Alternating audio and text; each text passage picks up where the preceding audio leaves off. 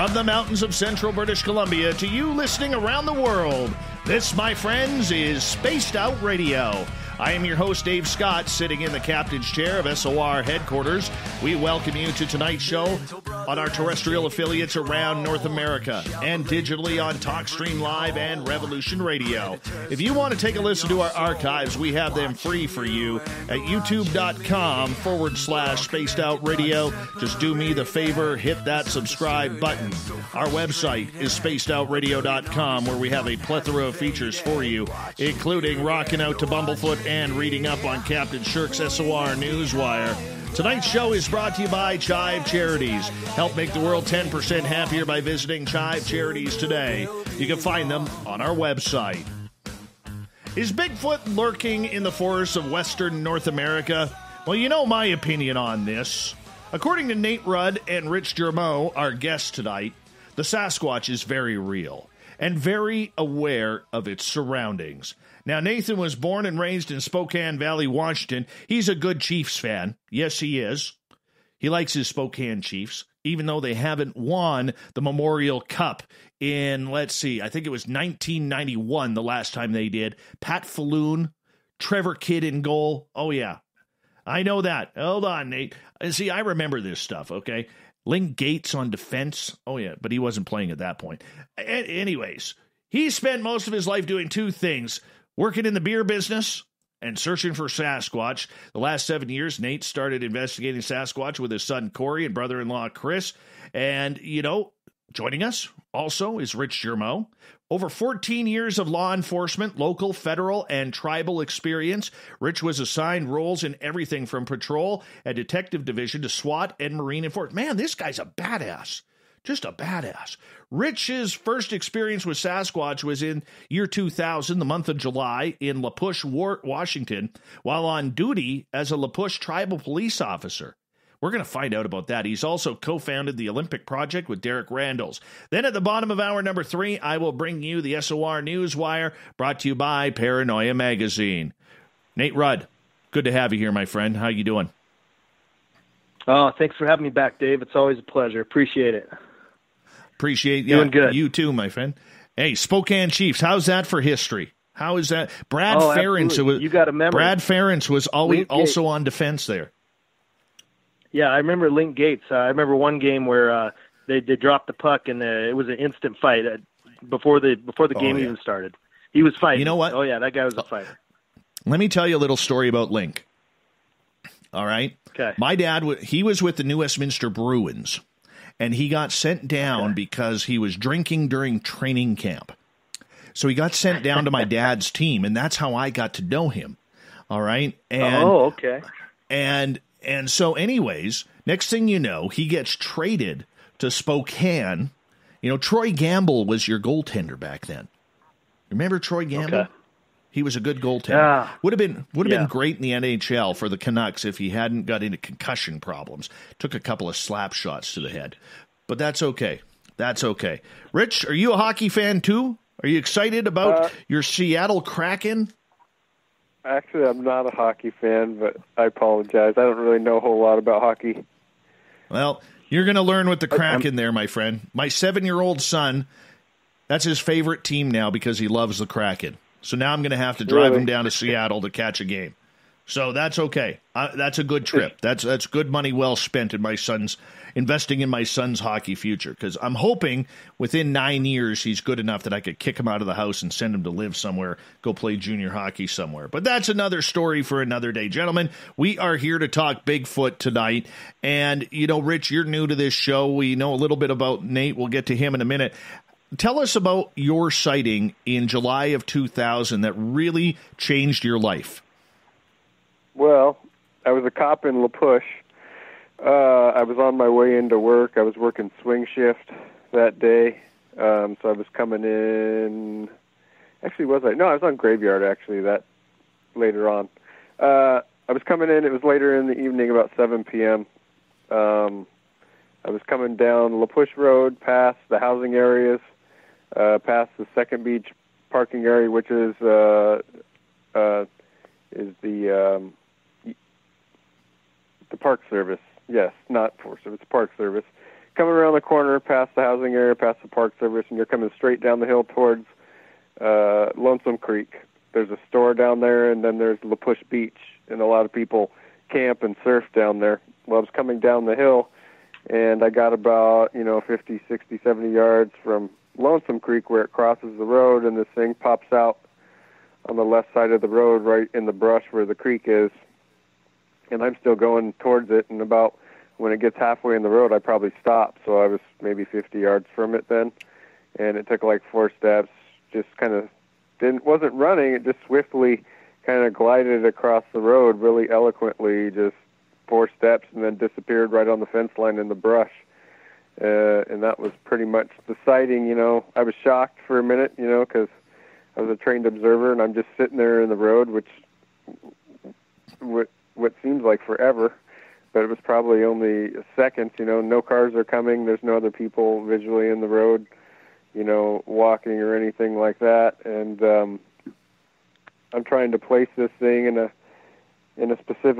a box because, I'm a trained observer and I'm trained to identify things, yet it's not really coming together because I know what it is, but it's not supposed to be real, and I keep trying to bounce it into a known box, and it's bouncing out until I just kind of accept it real quick, and then I continue on my path to work after the shock wears off real quick, and I start feeling, kind of like I'm betrayed a little bit after I keep going because, I'm a trained observer. I was a cop. I was in the military. I was in the Marine Reserves for 5 years, too, and I was still in at that time. I dedicated pretty much my life to public service and sworn oath to protect, the government and people's rights and everything. And how come I wasn't given knowledge about this? And I was kind of offended a little bit. Like I said, I felt like I had been betrayed by the country, essentially, that I swore to uphold, to protect, and it took me a while to, I never did. In fact, I was just, I started asking a lot of questions why on a lot of different issues related to my job and just things in general. Started to question everything, I think, after that. But that's pretty much my sighting, the first one. I got to ask you, being a tribal police officer, were you not forewarned by your fellow tribal police that the Sasquatch was very real? No. Here's the deal. LaPush, they didn't really talk about it much down there. When I worked down in LaPush, none of the cops I worked with were tribal members. Some of the fish cops were, but none of I think there were 5 or 6 of us, and we were all non-tribal members. I had heard a little bit about it, actually, from my sergeant, just a little bit, because he said that he had told me before when I was new that sometimes late at night, teenagers will come pound on their door and tell them that they had gotten run out of the cemetery by Stick Indian, which is a name that they reference for Bigfoot, and he wouldn't take them seriously or anything like that. But it just so happens the one that I saw was headed towards the cemetery, actually. And here's the thing. I think that the tribal members, because I wasn't afraid to tell people even then. The word spread pretty quick, and they made fun of me more than anybody did. So, and it wasn't that. I think they just razzed me because they knew it was probably real, and they could poke at me for it. In fact, I was at soon after that, I was at some kind of I think it was a Quileute Days festival, possibly. It was right after that, where they have a big carnival down there and fireworks and everything, and I had 3 Indian kids run up next to me. They wanted me to be able to hear them, and they talked about they saw 3 Bigfoots get into a UFO and fly away, and they laughed and ran off. And so it's, it didn't bother me much. But what was interesting is that I had 3 or 4 tribal members come in late at night, when I was working graveyard, and confide in me and tell me their stories of what happened and stuff. And one of actually the fish cops showed me a bunch of pictures he took of a bunch of tracks he found. He was just driving down a fresh logging road and stopped at a landing and got out and saw a bunch of big 15, 16-foot impressions in the mud. Incredible. So that's about it. Mm-hmm. Incredible. What was your belief, Rich, in the Sasquatch before you had this sighting?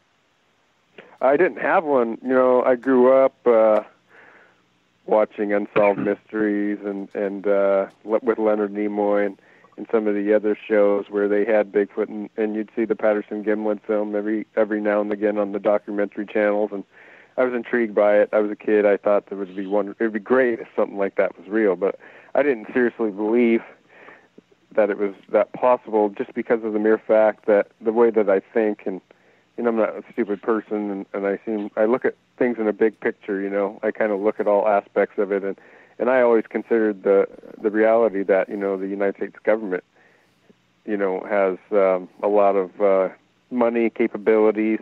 And one thing that I would have known based on my military and my law enforcement experience, even at that time, was that if you had an undocumented, like, humanoid that was roaming around North America, that would be a threat to national security. And knowing what I know about the United States government, it would exhaust every available resource that it had at its disposal to find out everything that it possibly could about this. And it never told us anything about it.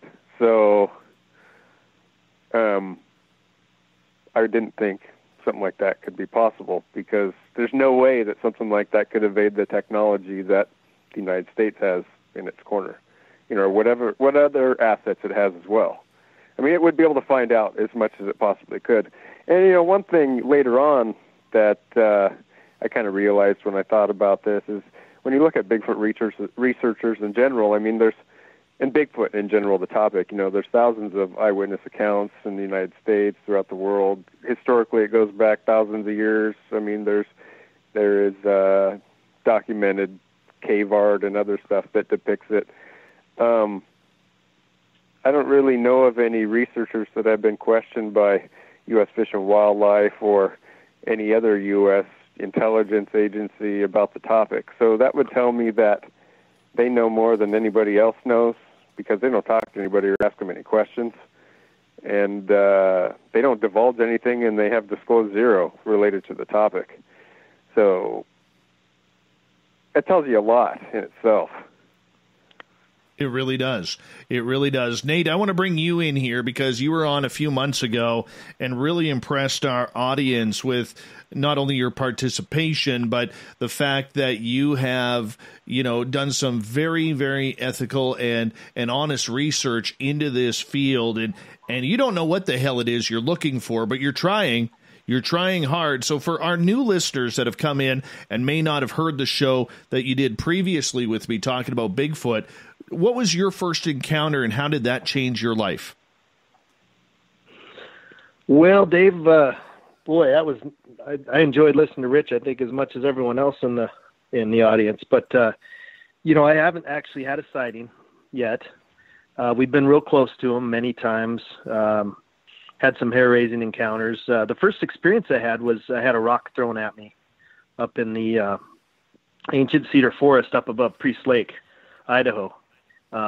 We just kind of went out on a whim one night. We were kind of a little bit bored up at the lake, and you know, I told the story here before, but asked Chris, kind of half joking, I think, that, hey, you want to go look for Bigfoot? It was kind of getting later. It was dark, so he kind of looked at me and said, really?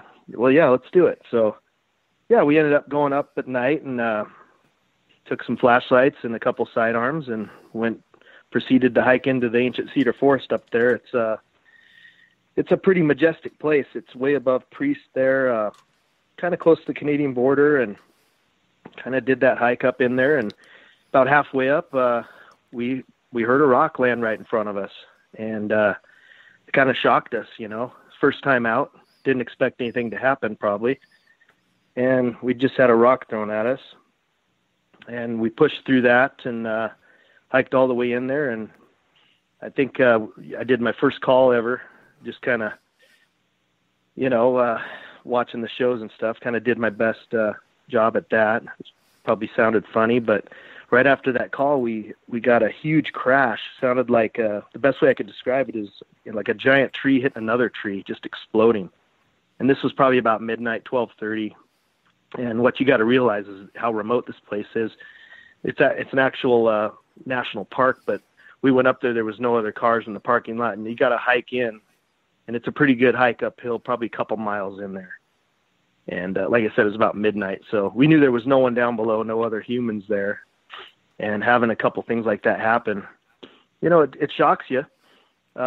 We pushed through it, and that was our first experience, kind of having a rock thrown at us. So kind of got us hooked from there. We couldn't believe it, and we've been doing it ever since. I never knew what it was like to have a rock thrown at me, until it happened a couple of weeks ago. And me and my buddy Mike, we were out at our original gifting site, and we were coming out of the forest, and we were right by our vehicle, and we try and do everything the same. I park in the exact same spot. I make sure that I talk a little bit louder so they know it's my voice if they're around. I try and do things the same. And we came out of the bush. There was nothing moved at our gifting site or anything like that. And actually there was, pardon me. There was nothing that we had put there that had moved, but there was a really long 8-foot branch of a tree that had been shoved in between a couple of other trees. There was just no way it could have fallen in there. All right, so that was a little bit unique and interesting. So we come out of the forest, and we're right.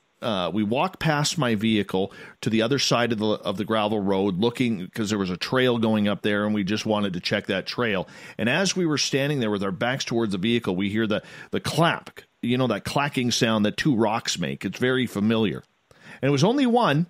I said to Mike, did you hear that? He goes, yep. I said, that sounded like a rock hitting a rock, dude.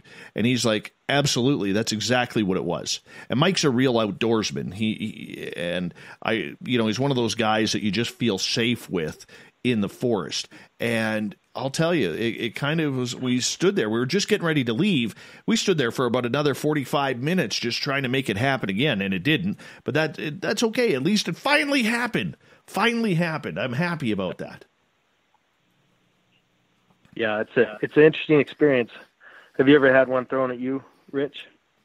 One time. I don't know if it was, but I was setting cameras at a location that I refer to as Dow Mountain. It was private property adjacent to a housing development up by Lake Cushman.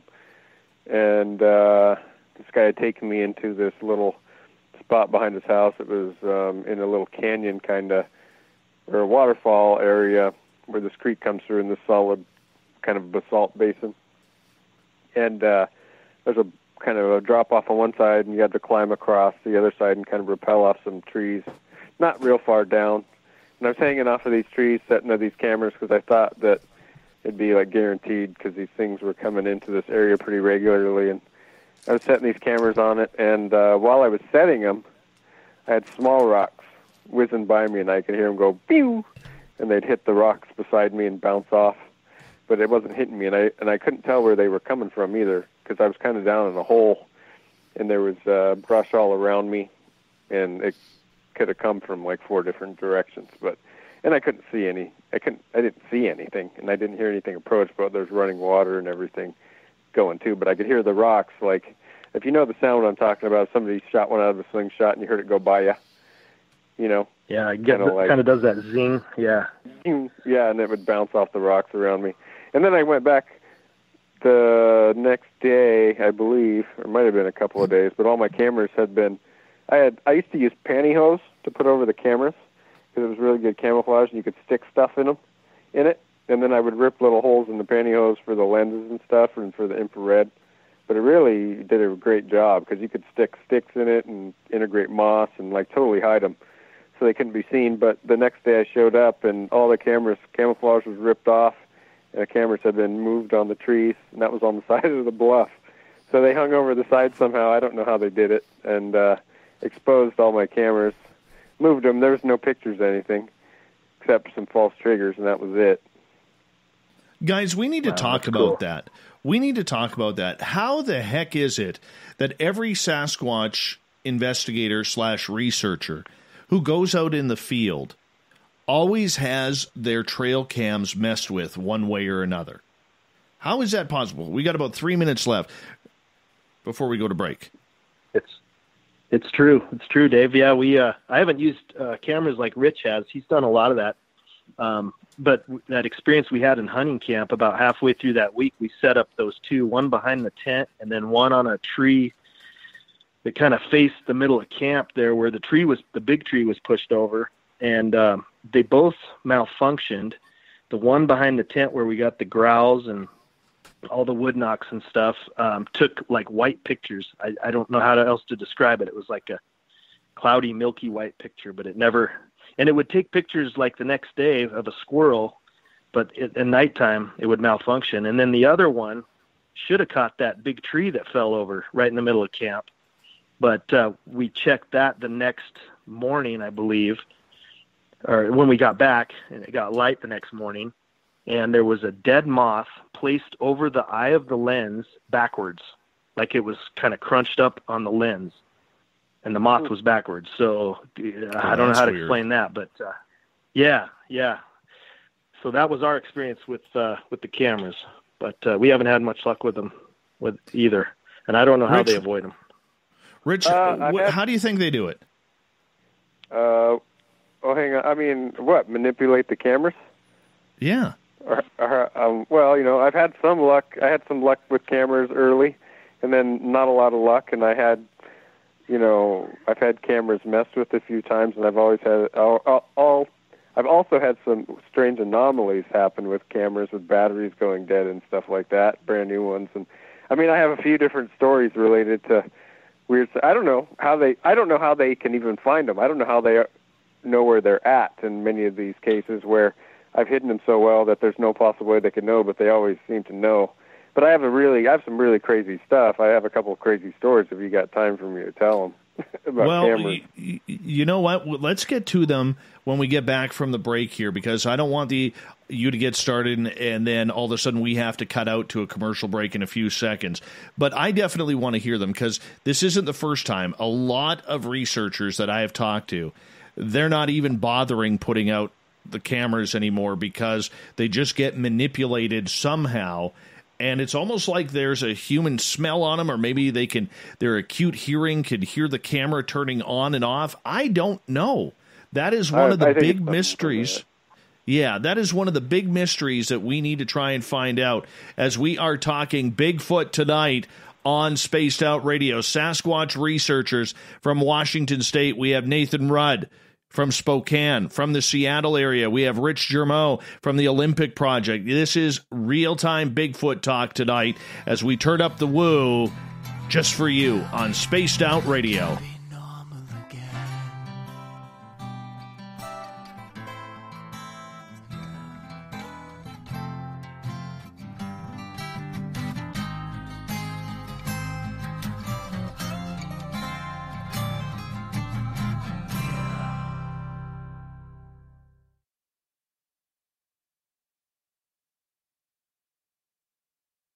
Hey, space travelers, this is John Resig, founder of the Chive and Chive Charities. If you know anything about our website, you'd know we like to do things a little differently.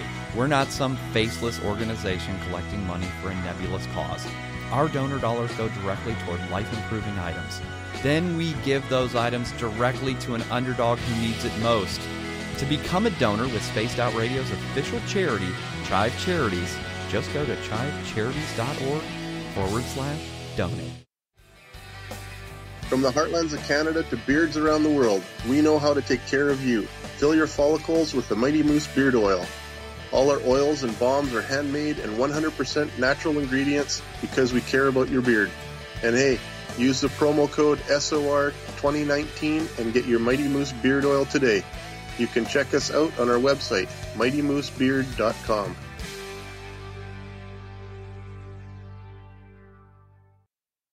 Hello, this is your guitar man, Ron Bumblefoot Thorne, and I have to tell you, I love the response I get for Little Brother is Watching from Spaced Out Radio fans. It's amazing how music can inspire and make people think deeper about what's going on in the supernatural world. You can head over to my website, bumblefoot.com, to check out my music, my guitar workshops, my touring, even check out some of the hot sauces that I'm working on. And make sure you keep on listening, because with Spaced Out Radio, you know Little Brother is watching. Hey everybody, the SOR Space Travelers is open. For just $5 a month, you can hang out with Dave and our crew privately in our members-only section. With your signing, you'll receive newsletters on what's going on with Spaced Out Radio. You'll have direct contact with the host during the show in our chat, live streaming videos, and a great forum for your posts and more. Become a space traveler now at spacedoutradio.com.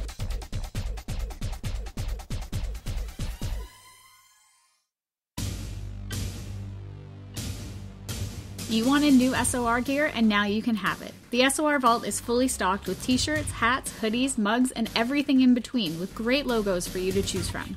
So head on over to spacedoutradio.com, click on the SOR Vault, and go shopping. Pricing is quite affordable, and you can look good representing your favorite show. So go to our website and pick up your new SOR wear at the SOR Vault today.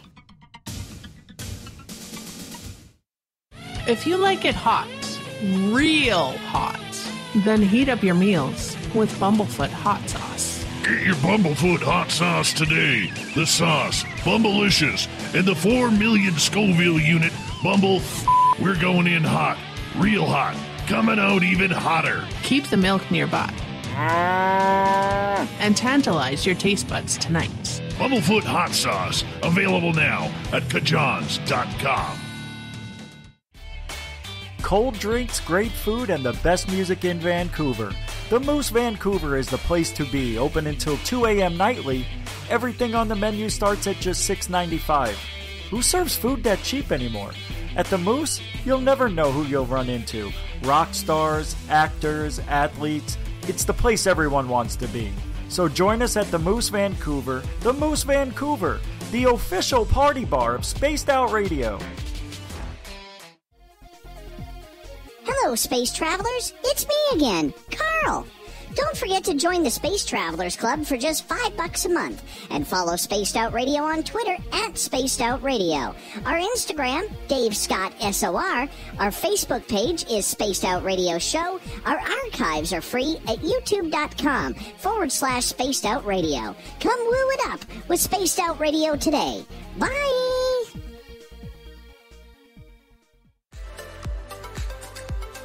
Are you looking for great advertising value for your company? Look no further than Spaced Out Radio. We have a multitude of places to get your name out there, including commercial ads during the show, special promotions, and banners on our website. Our audience is proven to support the companies that support our show. We can make your budget work for you. So for more information, please contact us at sales@spacedoutradio.com. At spacedoutradio.com, we are keeping you up to date on all the news with the SOR Newswire.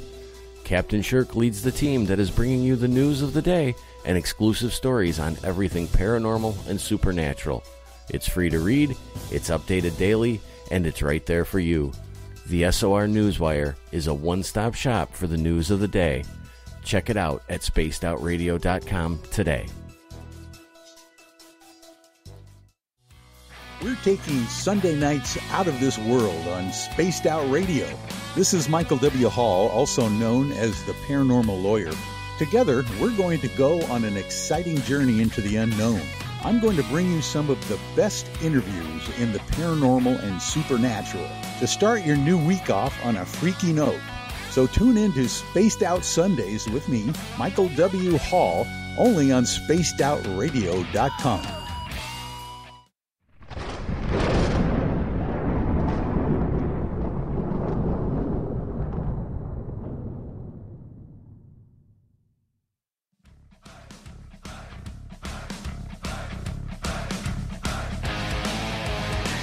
Second half hour of Spaced Out Radio is underway tonight.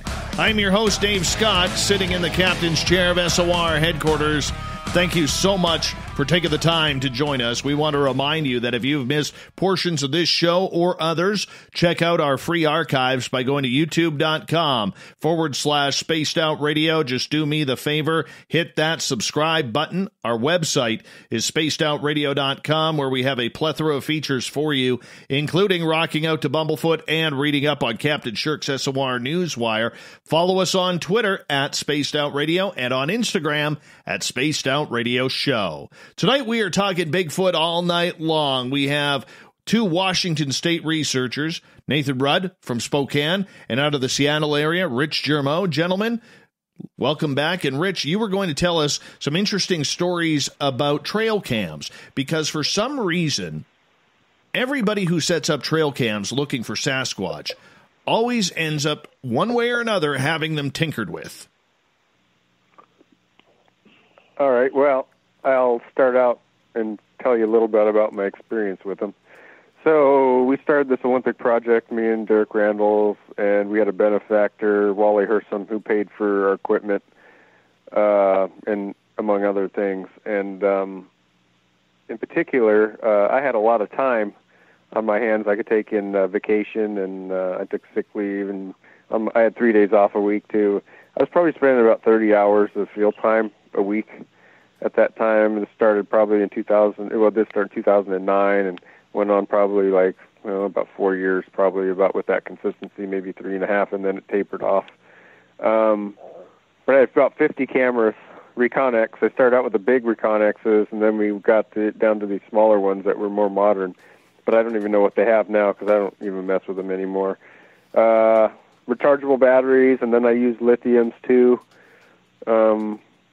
which would give about 13 months. AA lithiums would do about 13 months of use, up to 10,000 pictures with what the cards were capable of at that time. Those cameras were about $550 a piece. They were about the best ones that you could get, and they had a cloaked infrared signature. You could see it with night vision, or it was real faint with the lights off, but it had some sort of a filter on it that blocked the infrared, so it didn't flash to the human eye, at least. So, started out doing these cameras all over the place, up in the Olympics, utilizing travel routes. I would basically take an area, look at BFRO Flats page, which is the sighting database where all the reports go, try to find spots with historical sightings over a long period of time that was repeated, then try to find locations that were adjacent to each other that required crossing specific areas to get to the other area. And then I would look at the topo maps and then figure out how terrain was going to dictate travel, and then start hiking up into those areas looking for signs and placing cameras, and then leaving for 6 months to a year, or sometimes come back sooner. But it just so happens that one of the first places that I really went into was the Hamma area off of Mount Washington, and I was referred to that area by a guy named John Chrisman, who was a longtime researcher from the 50s to the 90s. There's not much information left about him on the internet because he kind of existed before the era of the internet.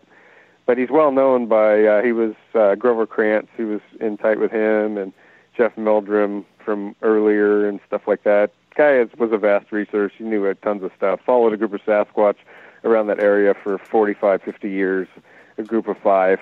He got identified by tracks. He found over 1,300 tracks in there, and hair and everything else you could think of. But anyway, so I went up into this area and had success pretty early up off of Mount Washington, off of a ridge.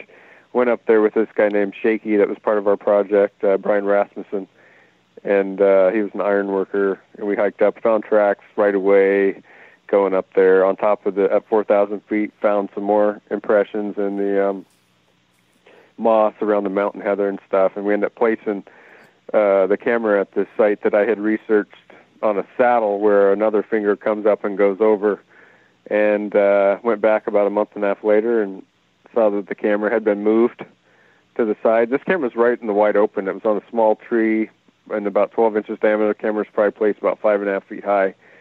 So I saw the camera was slightly moved.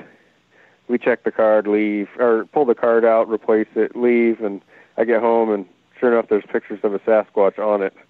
So the Sasquatch, it shows you the Sasquatch moving the camera. It's on the Olympic Project website. Yeah, the pictures are on the Olympic Project website under, I think, unidentified or something like that.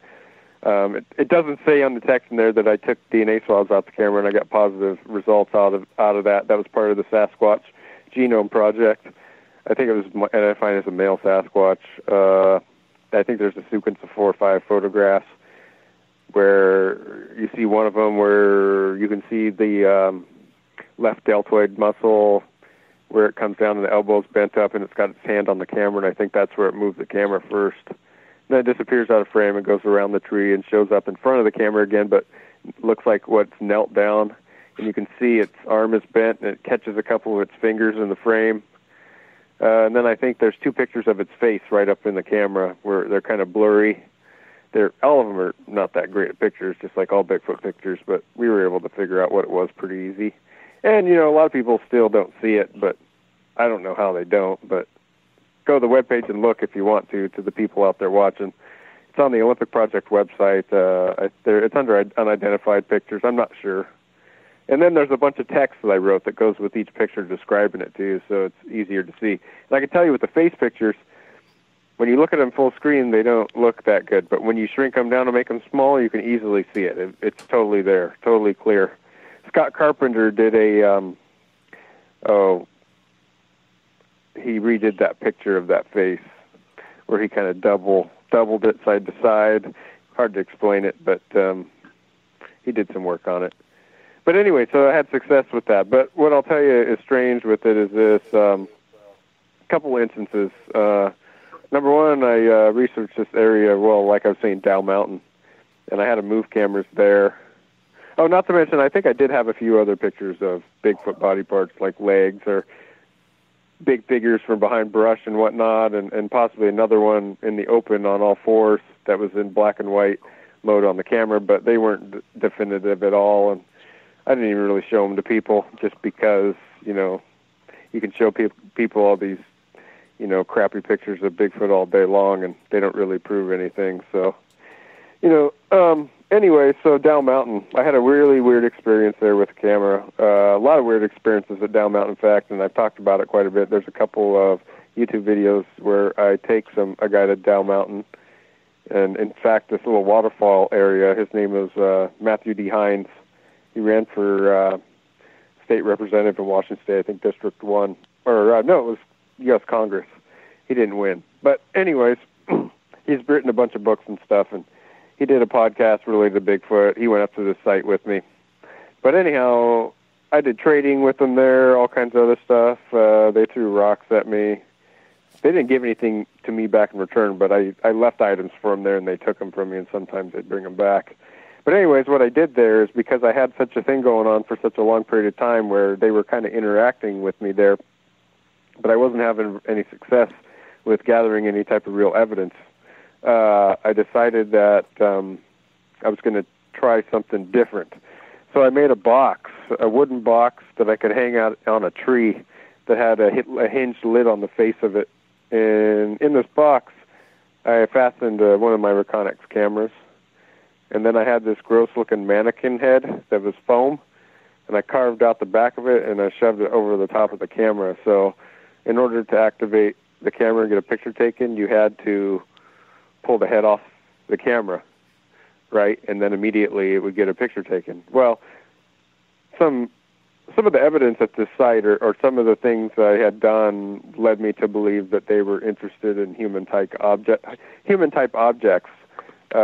Dolls and stuff like that, so I thought the head might intrigue them a little bit. It was kind of creepy looking, though. I mean, it looked like a zombie head, sort of, more or less, because it was in bad shape. But nonetheless, I tried it out, and what I did was I placed a camera, I had other cameras in the area, too, but I put this box on this tree, and it was facing going down this canyon right next to this waterfall.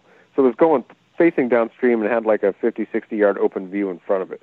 And it kind of had just this perfect shot of this creek going down, and you could see it, kind of a V in front of it as it went through this rock on both sides, and then it opened up into the forest where the creek went out.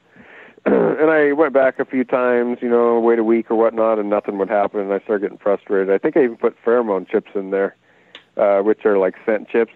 Allegedly, I think these were ape and human mixed ones. They were supposed to be for Sasquatch, and it didn't work. So finally, I propped the box open a little bit to see if I could entice them, because I knew they were around there all the time. They were coming in and out of the site regularly.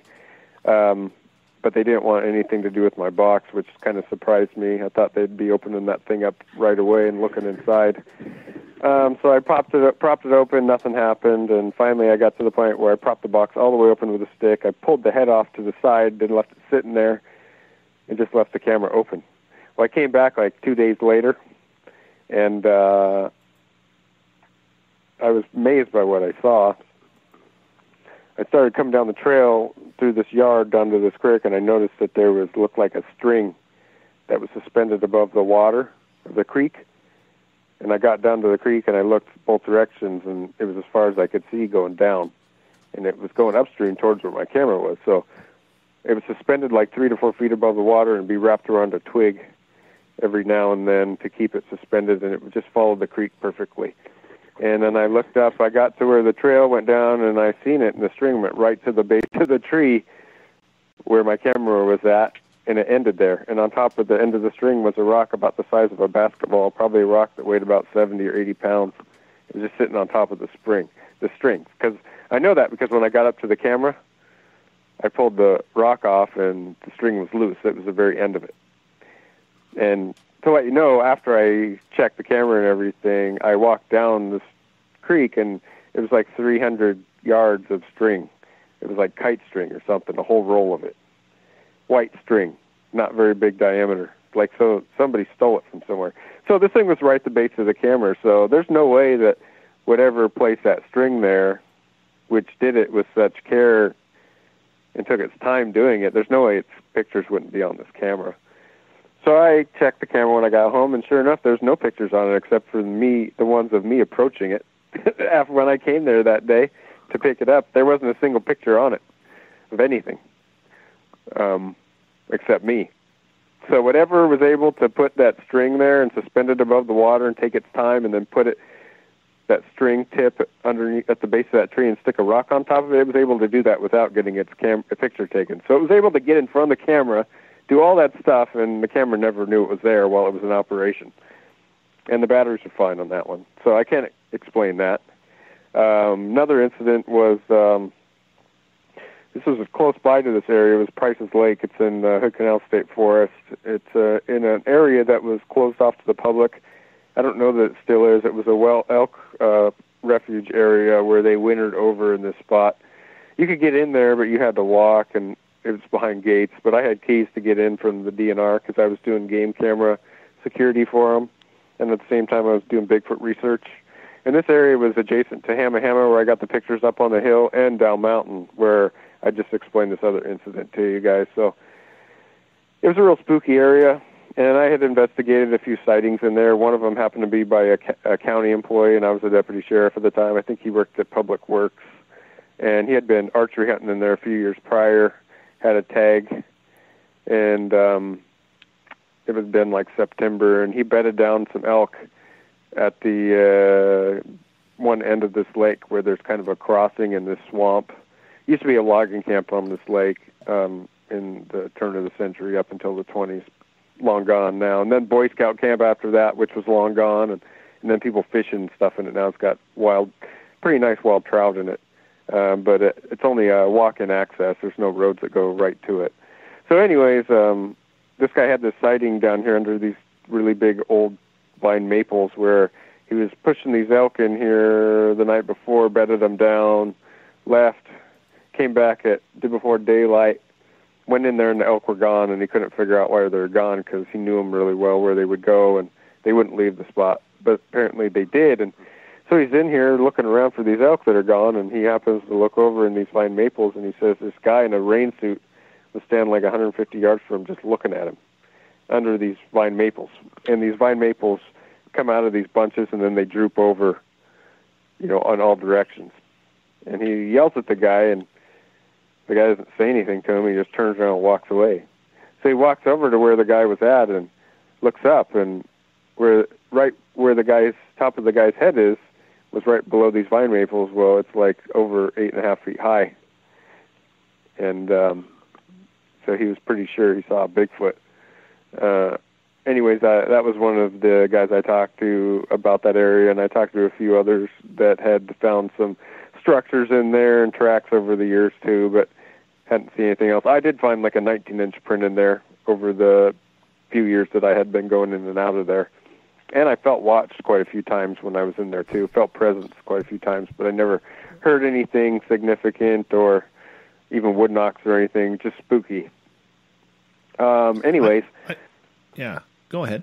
Oh, I'm getting to it. So I had 2 cameras set up on this area, close to the area, actually right in the area where this guy had this sighting a few years prior.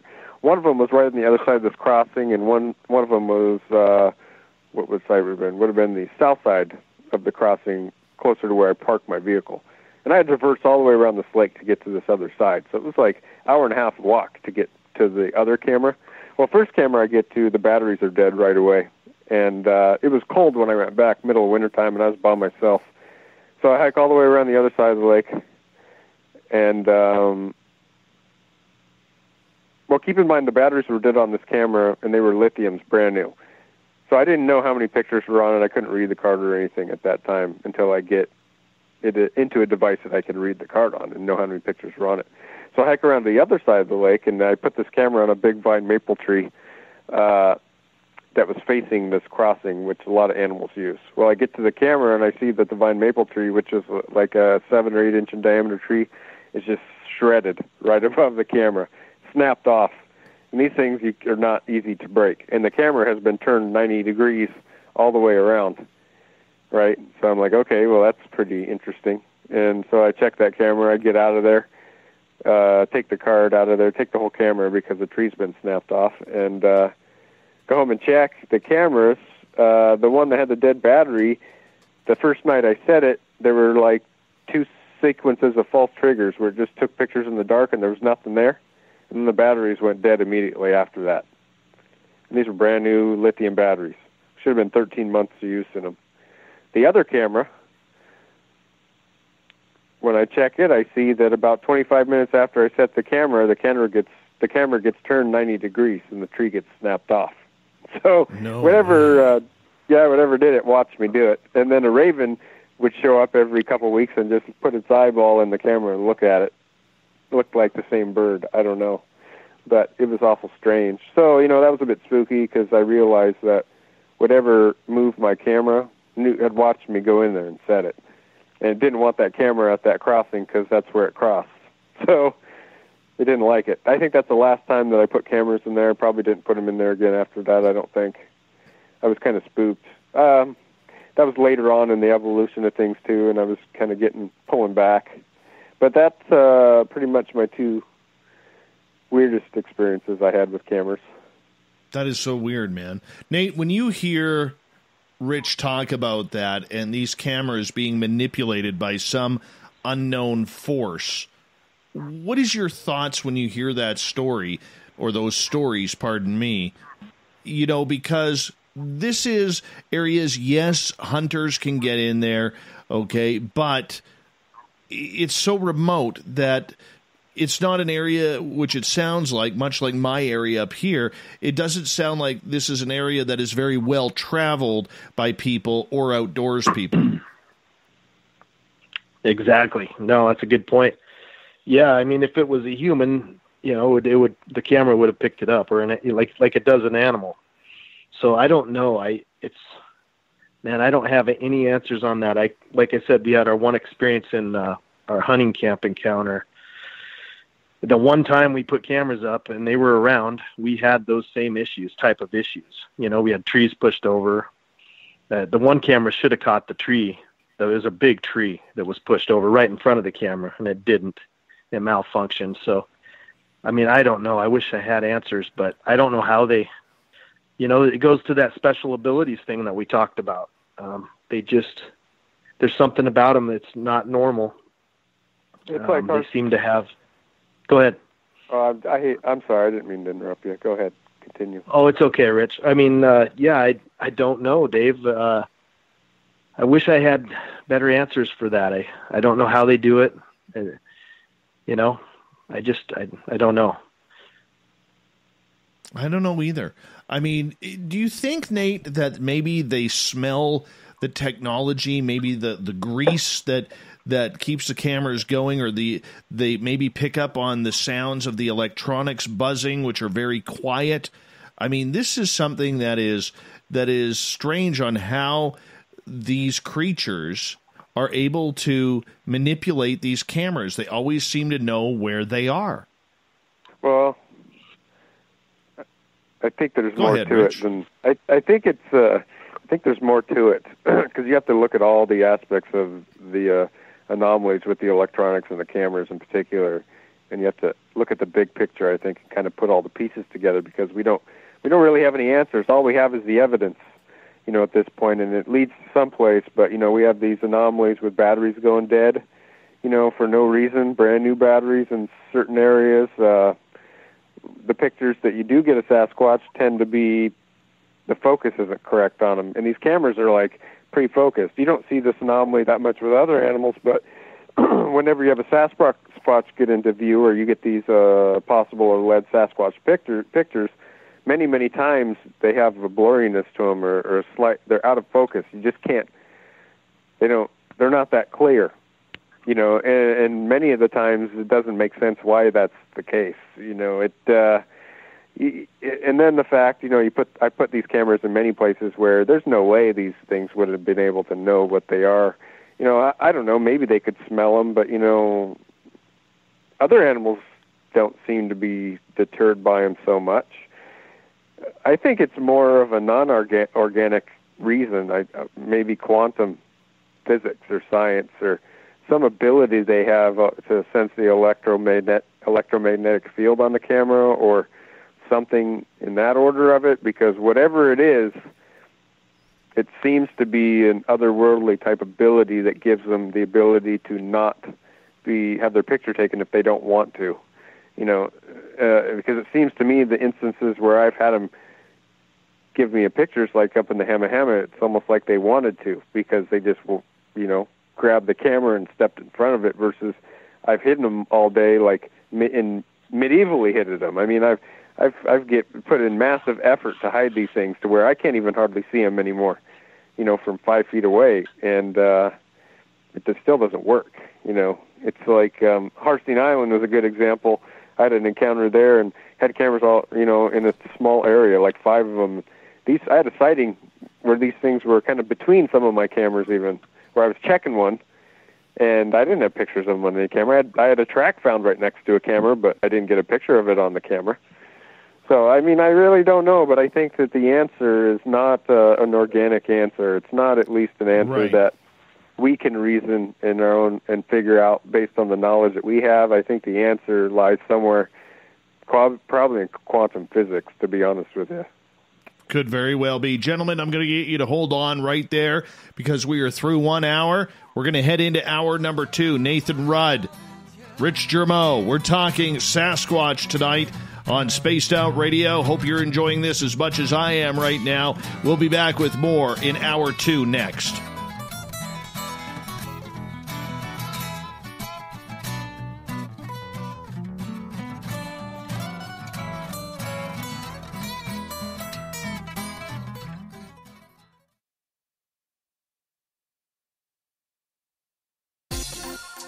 For the price of 1 cup of coffee a month, you can become an SOR Space Traveler.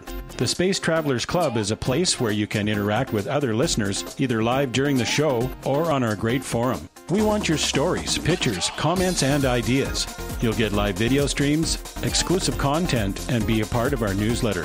Stay in touch with everything SOR. The Space Travelers Club is just $5 a month at spacedoutradio.com. Hi, this is Amber Beckrud, and I want to invite you to subscribe to our YouTube channel where we store all of the SOR show archives for free. And as an added bonus, every 2 weeks I'm posting brand new content on Cryptid Tales, where I will get into some of the spookier legends and folklore from around the world and tell the stories that go with them. Find us at youtube.com/spacedoutradio and check out Cryptid Tales today. Drop a comment and let me know what you want to hear. See you there. Are you an experiencer of something strange that can't be explained? Do you want help finding out what's going on? I'm Ryan Stacy, head of the Experiencer Support Association, otherwise known as TESSA. We've teamed up with Spaced Out Radio to investigate cases filled out in the SOR Sightlines report. We are independent, and there's no cost to what we do. All we need is your experience. Let's find out what's happening together on the SOR Sightlines report. The party is always on at the Moose Vancouver. The Moose Vancouver is where you want to be when visiting Canada's West Coast.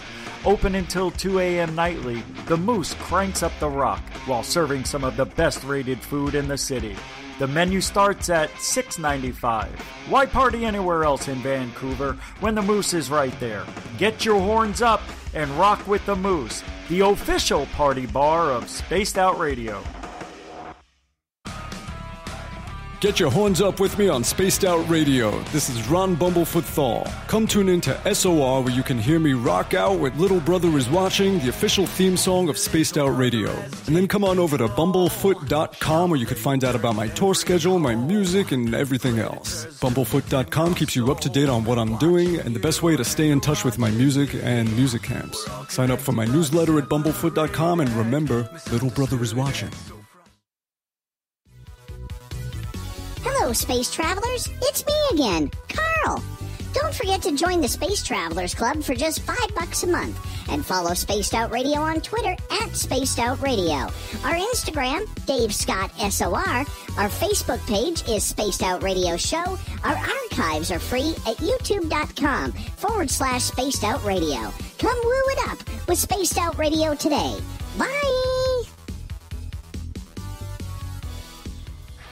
Hi there, this is the paranormal lawyer Michael W. Hall. I'd like to invite you to listen in each Sunday night where we're going to open up your eyes to everything strange and paranormal. I will be hosting some great guests with topics that affect us all, such as UFOs, ghosts, and everything paranormal. Let's learn together on Spaced Out Radio Sunday with myself, Michael W. Hall, the paranormal lawyer at spacedoutradio.com. We are scouring the world for the most intriguing stories of your day. Take the time to read up on the SOR Newswire, where our team, led by Captain Shirk, will deliver to you some of the best paranormal and supernatural news, along with some stories that will blow your mind from the weird to the wacky. It's the news outside the news that piques interest, and that's what we're looking to deliver to you. The SOR Newswire, only at spacedoutradio.com. I'm feeling a little spicy tonight. What to do? What to do? Why not get Bumblefuck? 4 million Scoville units of pure hard rock. Bumblefoot hot sauces come in 3 flavors. The burning Bumble. Tone it down a bit with Bumblicious and throw the sauce on everything. Spice it up. Bumble me, baby. Bumblefoot hot sauce. Get it today at kajans.com. Are you intrigued by Paranormal Talk Radio? You'll love the new Paranormal Radio app from TalkStream Live. You'll find a great selection of talk shows covering UFOs, ghosts, strange phenomena, and much more. Download the Paranormal Radio app now and start listening to the very best in paranormal talk entertainment, including the network you're listening to right now, the Paranormal Radio app, free in Google Play and the iOS App Store. Hey, space travelers, this is John Resig, founder of the Chive and Chive Charities. If you know anything about our website, you know we like to do things a little differently. We're not some faceless organization collecting money for a nebulous cause. Our donor dollars go directly toward life-improving items. Then we give those items directly to an underdog who needs it most. To become a donor with Spaced Out Radio's official charity, Chive Charities, just go to chivecharities.org/donate. The SOR Vault is open for business, and do we have some cool swag for you to pick up? All you have to do is head over to our website and click on the SOR Vault. You have a variety of cool logos to choose from, and put them on anything you want. T-shirts, hoodies, hats, coffee mugs, you name it, we can get it to you. So do your shopping by supporting the store you love. Get your Spaced Out Radio swag at the SOR Vault today.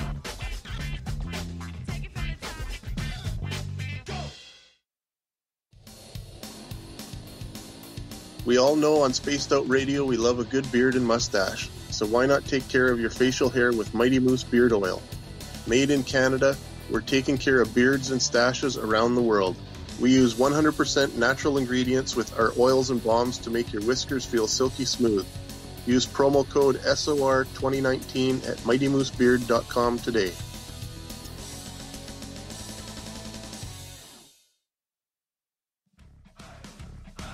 You're listening to Spaced Out Radio with Dave Scott. Follow Dave on Twitter at Spaced Out Radio and on Facebook, Spaced Out Radio Show. Hour 2 of Spaced Out Radio is underway tonight. I am your host, Dave Scott. Thank you so much for taking the time to join us tonight. We welcome back everyone listening in on our terrestrial affiliates around North America and digitally on TalkStream Live and Revolution Radio. Remember, you can check out all of our archives for free. All you got to do is go to youtube.com/Spaced Out Radio. The only thing I ask for in return is hit that subscribe button.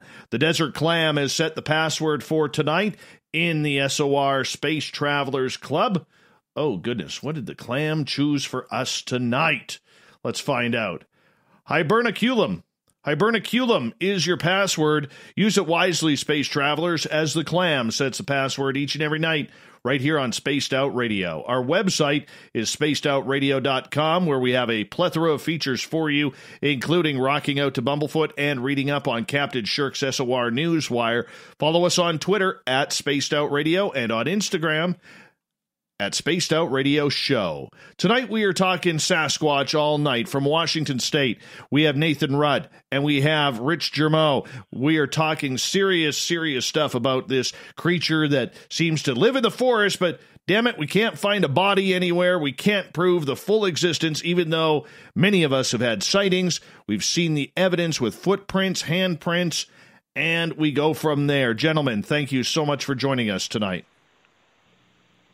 Thanks for having us. Yep. No problem. No problem at all. Nate, I'm going to start with you on this one because, you know, there's a lot of debate in the Bigfoot field on whether or not this is an actual creature that we are dealing with or if it's something supernatural. I know this is a topic that everybody rolls their eyes on. Everybody gets sick of this question, okay? But we have to investigate it. You know, where do you stand on this? Well, I think it's flesh and blood, but I don't know. It's tough. I'm kind of torn. It's when you look at their abilities and their ability to evade and disappear and not be seen, and you know, like our encounter we had in hunting camp, they were all around our tent. I don't know how many it was, but I mean, we rushed out of the tent multiple times, never saw them, never heard them run away. Although at the same time, we'd hear super loud knocks behind the tent. We heard growls. So I don't know. We're dealing with something different here. Something, I keep wanting to say paranormal. I think there's some kind of paranormal angle to this whole thing. You know, Rich is a guy that could speak a lot to the DNA study, but when you look at that study and you dig into that, there's more to this. And like you said, people roll their eyes, but I don't know. I think you have to be open-minded. You know, you look at that DNA and you think about the accounts of the giants, you know, in the Bible, and the giant bones found, you know, in the 1800s and the turn of the century, and the giant mounds. And there's just so much to this that is unknown. And you just start to try to put the pieces of the puzzle together. And, you know, you start to get some ideas, but we just don't know. And it's just a hard thing to pin down. But I would say that there is a supernatural or paranormal side to these things. And maybe we're dealing with multiple beings. Maybe there's a flesh and blood Sasquatch and there's something else. I can't quite put my finger on it. You know, I'm still learning. I'm learning from people like Rich, and I try to listen to guys that have been doing it for years, and, you know, Scott Carpenter and guys like that. And yeah, it's a real mysterious topic. Like I said, hard to put your finger on it.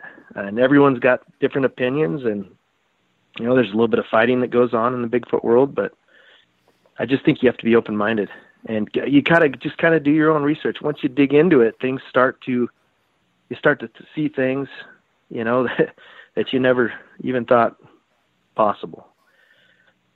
So that's kind of where I'm at on it. Rich, how about you? Where do you stand on it? More or less same. Based on what my experience is and what I know with the DNA, I think that they are flesh and blood, but with like quantum abilities that are really only able to be defined by quantum physics, I guess you would say. Stuff that you can't touch and see, and you can't really explain it with classical science, but it's real and it exists because you can see it and experience it, and even more than that, it can touch you in all kinds of different ways. It's a weird thing, I went into this thing, looking at it from a investigator detective point of view. I came into this Bigfoot thing not being a skeptic because I had seen one already before I believed in him. I had to see it to believe it, and then I went for a period of years where I wasn't involved in any research whatsoever. It just kind of changed my behavior because I was aware, and then I had an opportunity to get involved, or I was kind of pushed into it by Derek Randles, and we, started this thing, and I thought, I could be the one. I wanted to be famous, and I thought I could make money off of it, and I thought, well, why not me? I've got all this training, and experience. I was a good cop. I was a detective at that time when I got involved in research. I had already seen one, so I knew they were real. And I thought, well, shoot, if I put the effort into this that I put into everything else, there's no way that I'm not going to be successful. Why couldn't it be me to be the one to blow this whole thing wide open? And and I thought going into it that these things were likely an ape or a rare relic hominid of some kind. But just the organic evidence, the density of sighting reports, and the fact that it happened over a long period. These sightings reoccur over a long period of time in the same areas, and then you're having sightings fairly close by each other, but also spread out throughout the whole county. And for instance, Mason County, where I was researching, there were sightings all over the place. And I started going into areas where there were historical sightings, and I would find evidence of them after a short period of time, even if there weren't recent sightings, even in the last 10 or 15 years, I would still find stuff. And it started to tell me that there was way more of these things than people thought that there was. They weren't rare at all. But then that even makes it stranger to the fact that there's such a lack of physical evidence and photographic or video evidence, is the fact that you're dealing with something that's not that rare. They seem to be all over the place. Living close by people a lot of times too, just beyond the fence lines, not out in the wilderness. They don't have to be far away. They steal people's trash and get into dumpsters and stuff sometimes too, but they seem to be able to evade detection, even though they're fairly common. And technology doesn't really seem to be much of a big deal to them. They can overcome that pretty easy if they want to too. It doesn't even seem to deter them all that much. So after over a long period of time, I evolved to this, looking at it, and through my own experience and just using common sense and looking at the big picture, I started to have to come to a conclusion that we're dealing with something here that is not just flesh and blood. I mean, in the sense that we think it is. This thing has other abilities beyond what we are able to do, or at least what we know how to do. And these things can find you remotely if they want to. They can find you in your dreams. They can wake you up. They can talk to you through their minds. I mean, they can do all kinds of crazy stuff. I have no doubt whatsoever. These things can cloak possibly. I mean, I may have had an experience with that myself, and I certainly have talked to people that claim to have seen them cloaked before. And so, yeah, that's my experience, and why that I came from looking at one way in the very beginning and evolving to looking at it the way that I do now, based on my experience and the evidence that I witnessed. And, a lot of the evidence seems to be this strange stuff. And a lot of these researchers used to not consider it all that much, and I think more of them now are considering it than they used to. But it's at least half the evidence seems to be this weird paranormal type stuff that's reoccurring with these witnesses. And I even experienced some of this stuff on my own that fell right into that category. So, Yeah, I mean, we're not dealing with just a regular thing out there. This is something that seems to be a ghost and a flesh and blood animal all tied into one. Well, that brings up an interesting point, because you said more people are starting to think that way, Rich. So my question to you is, for those who are still narrow-minded, who refuse to go down that road, I find that, and I'm not a scientist, but I talk with a lot of scientists in the paranormal field surrounding this show. And the one thing that I have learned, breaking down science to its simplistic form, is everything's a theory until it's proven or disproven. Yet, when it comes to Sasquatch, we have so many people out there who are absolutely refusing to go down that road, that there could be something special about this creature. And to me, that doesn't do the research any favors whatsoever, because you can't eliminate something just because you don't personally believe in it. And you could be missing out on one of the greatest stories here and the greatest findings here if you just open up your mind. So with that being said, how do if someone is an amateur looking into this, because the majority of our audience, they're not going out there into the forest, they're not going researching, they're not driving the gravel roads, they're not walking the deer trails, they're listening to people like you, like Nate, like Dr. Jeff Meldrum and David Politis and Steve Istall and all of these other people for that information. How do they take the proper information and decipher what is going on? Well, here's the thing, this is Sasquatch is a strange situation. What I found out through the research that I had in this topic was that it's a personal journey. What you learn is really what you end up learning about yourself through this thing and how you relate to it. And to the people that don't see that, well, then they're ignoring evidence on purpose, because there's no way that you can be involved in the topic and not run across this strange stuff, either through witnesses or through your own experience. And I don't care who you are. If you've been doing this long enough, you're going to have encountered it. And if you claim that you haven't, then you're not being honest. And that's all I can really say about it.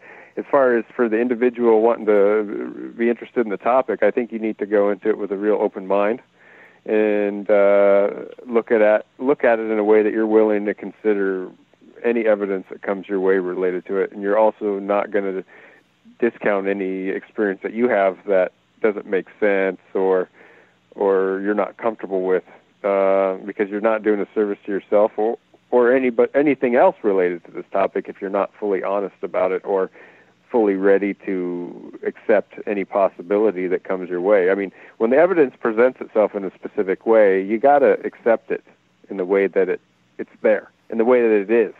You can't change the evidence to fit the box that you want it to go into. No, true enough. But Nate, I bring you in here. I mean, how many times have you heard people talking about, these long tracks of prints in the mud or in snow, and they just stop, and they have no understanding of how that seemed to work, yet the idea that this creature seems to have just vanished. Okay, yes, it's simple to sit there and say, well, it walked backwards on its tracks. Well, you would have a double print, would you not, if it retraced its step? Yeah, I would say so. That's awful weird. I don't think it's or you find one print. I found an incredible print a few years back hunting. It's just one print, real deep in the mud. You could see the toes.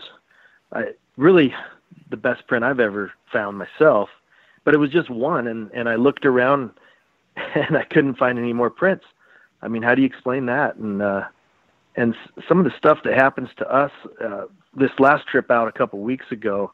The last night we were there, just as another example of kind of the weirdness of this topic, my son had this dream, said it was super vivid, and he kept saying that he kept hearing this voice saying, leave, really loud, leave.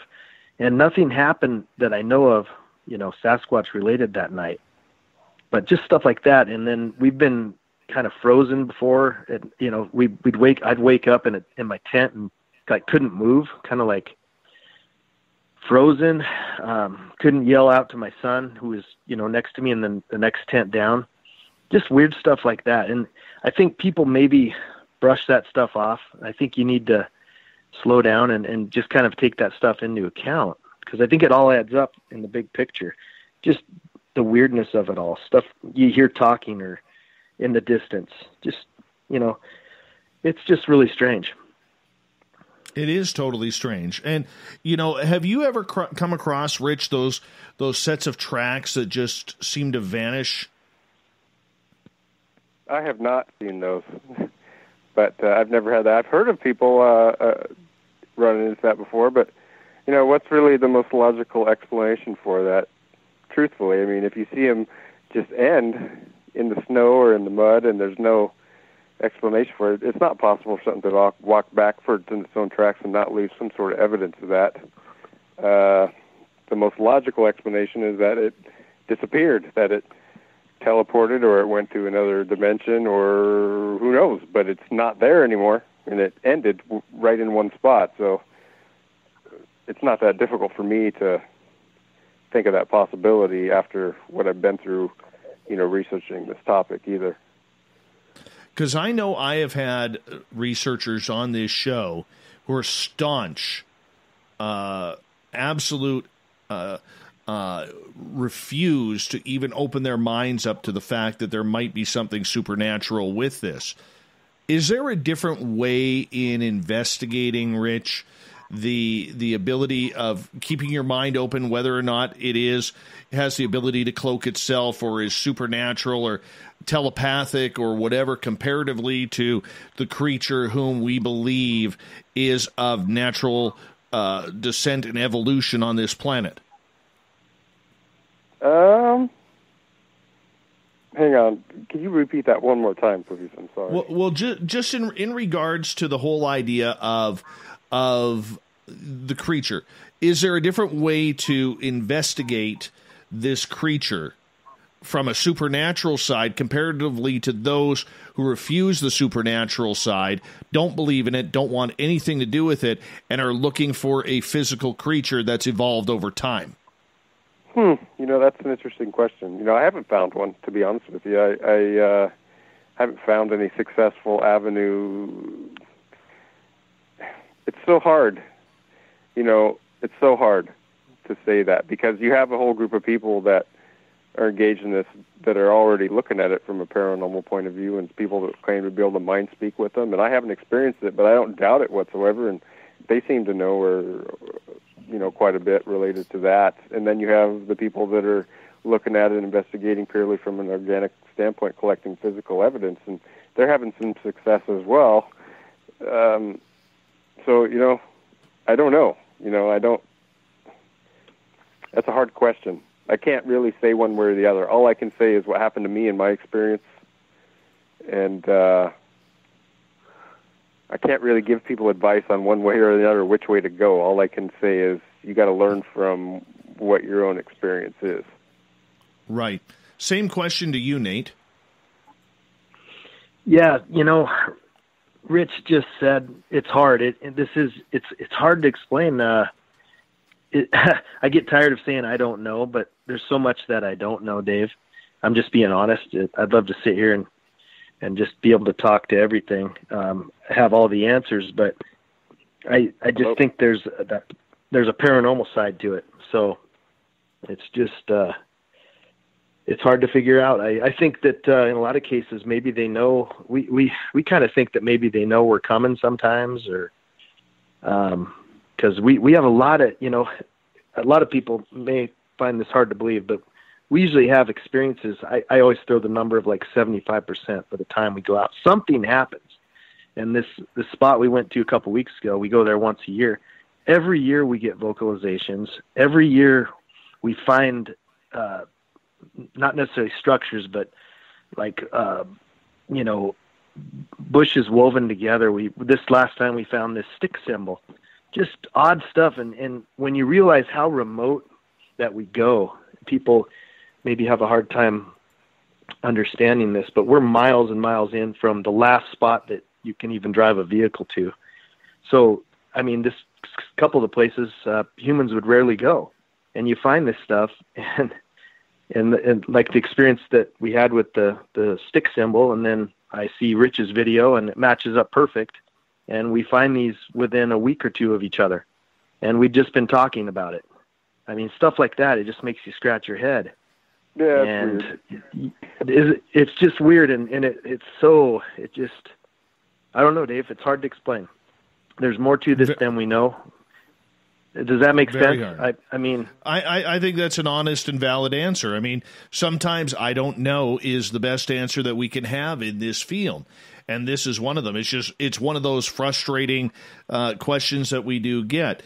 I want to get to the sticks and the symbols that they are leaving that you guys have found. We're going to do that in the next half hour, as we only got about 2.5 minutes here on this part of the segment. I want to get to Joe's question here, though, and because I think it's a good one, because California, Oregon, Washington State, there's a lot of fires going on here.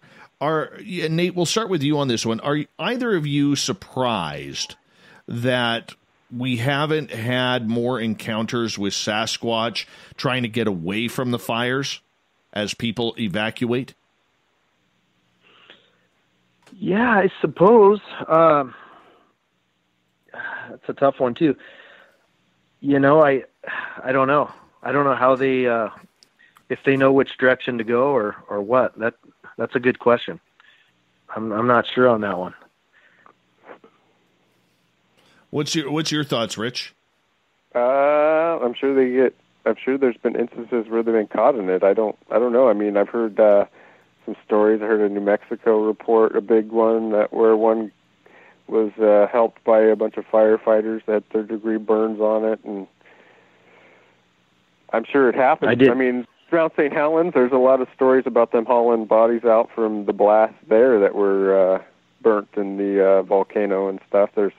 I've heard anonymous helicopter pilots that were retired that on the radio or on different podcasts over the years that have claimed to had flown them out, or soldiers who had claimed to look under tarps and seen them under there. And so, I mean, I'm sure it's happened.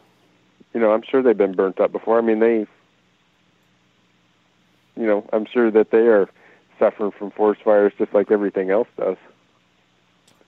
A lot of times what happens in nature is, we only got about 30 seconds left, the animals know it's coming. They can smell it. They can feel the heat.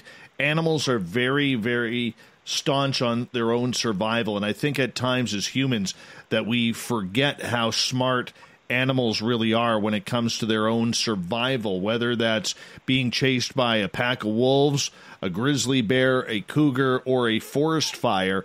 You know, they know how to retreat to safety. I mean, so a lot of these creatures, I think we may forget, probably disappeared a couple weeks before the fires even hit their area. At least we can hope.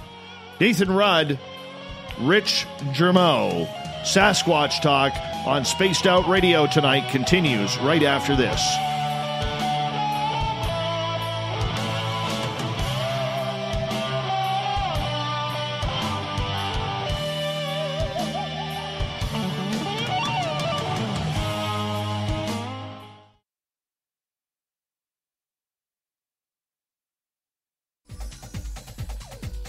Hey everybody, the SOR Space Travelers is open. For just $5 a month, you can hang out with Dave and our crew privately in our members-only section. With your signing, you'll receive newsletters on what's going on with Spaced Out Radio. You'll have direct contact with the host during the show in our chat, live streaming videos, and a great forum for your posts and more. Become a space traveler now at spacedoutradio.com.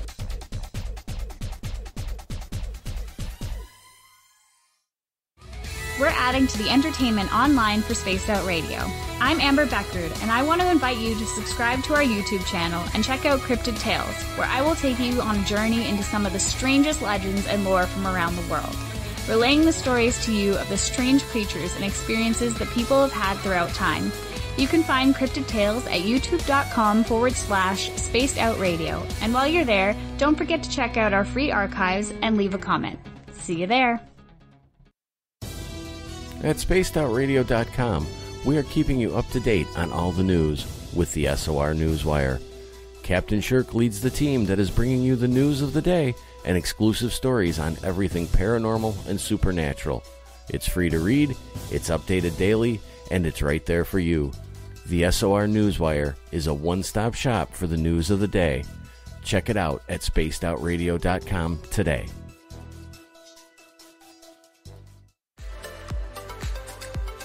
Are you looking for great advertising value for your company?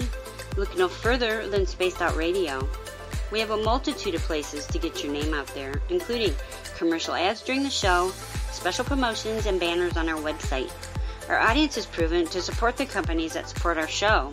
We can make your budget work for you. So for more information, please contact us at sales@spacedoutradio.com. From the heartlands of Canada to beards around the world, we know how to take care of you. Fill your follicles with the Mighty Moose Beard Oil. All our oils and balms are handmade and 100% natural ingredients because we care about your beard.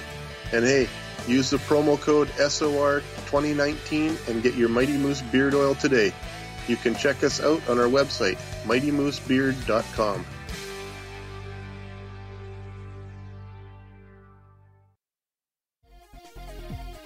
Hello, space travelers. It's me again, Carl.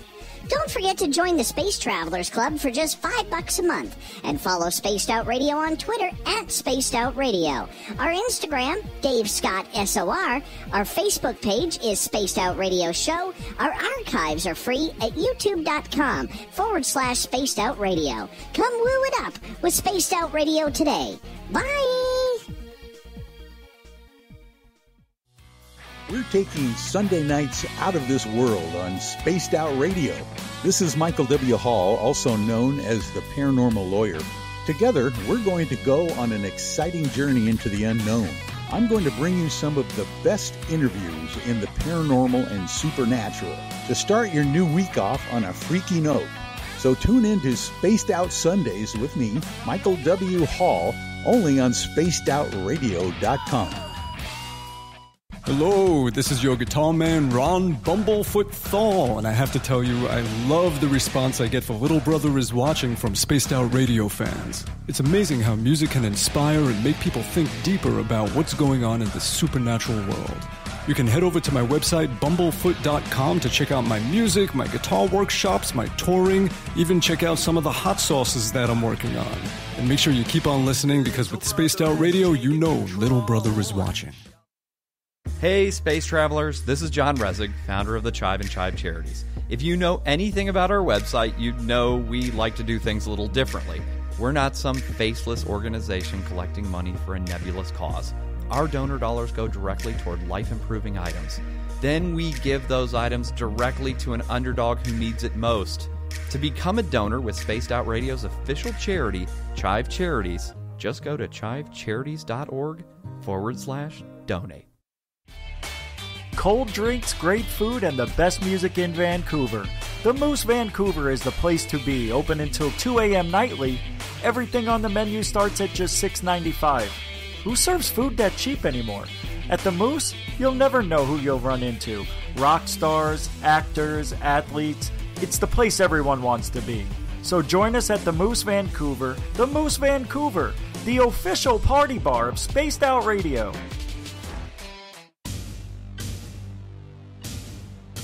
You wanted new SOR gear, and now you can have it. The SOR Vault is fully stocked with t-shirts, hats, hoodies, mugs, and everything in between, with great logos for you to choose from.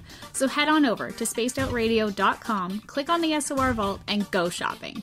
Pricing is quite affordable, and you can look good representing your favorite show. So go to our website and pick up your new SOR wear at the SOR Vault today.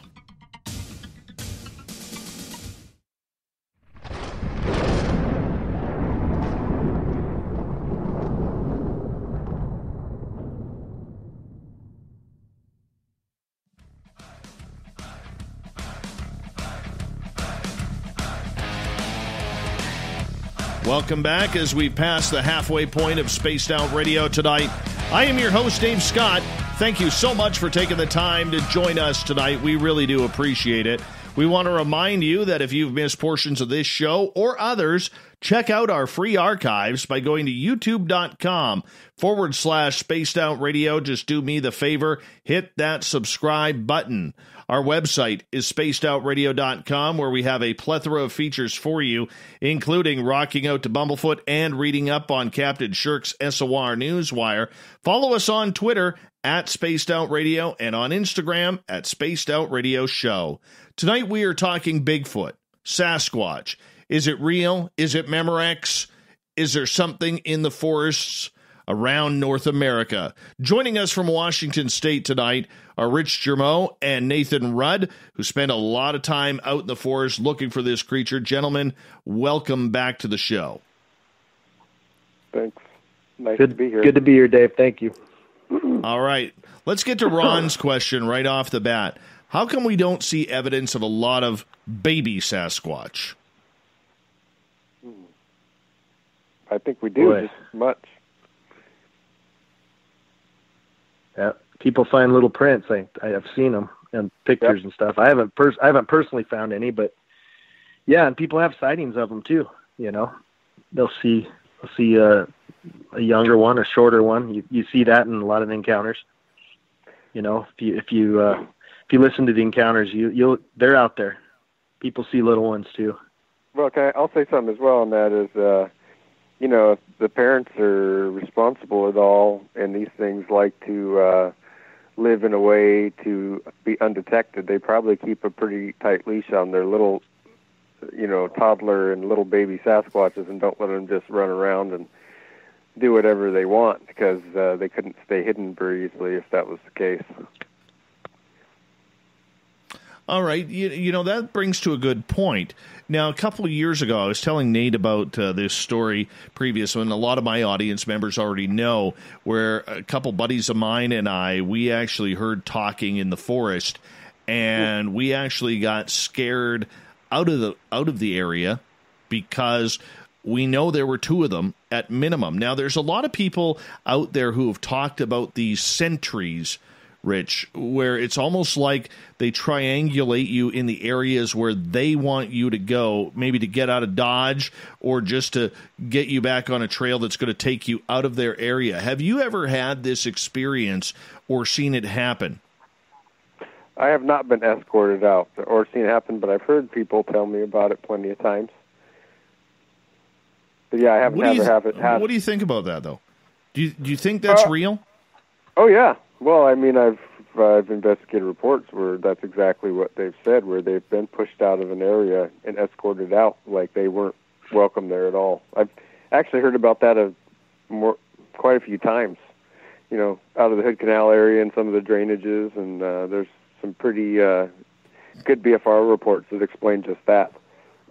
What you described, sure. I mean, what do I think about it? I think that some of these times they want to get people away from their family group or an area that they're in. And I mean, kind of what happened to me at Harstein Island was somewhat like that, but it was in a much smaller area, and they didn't really have to escort me out. They just pushed me out right away when they were there that day. But I mean, yeah, I mean, they do it for sure.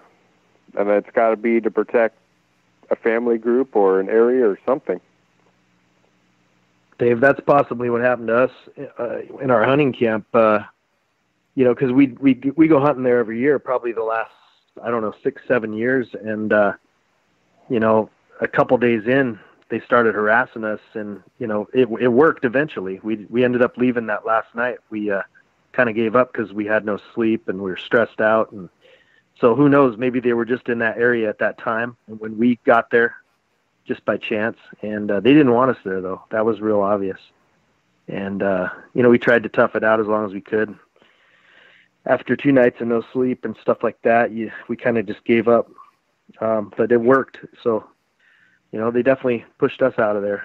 Yeah, you know, you're in remote areas, too. I think that they're more likely to push people out in remote areas than they are in not remote areas. That's the experience that I've seen, where people that are going into wilderness, they're either camping or they're on their way in, and that's when they get pushed out or escorted out, is before they even get there a lot of times. Or they've been at a camp, and then so much stuff happens they just don't feel welcome anymore, and they just want out of there eventually. That seems to be I was going to say too, Dave. I'm sorry.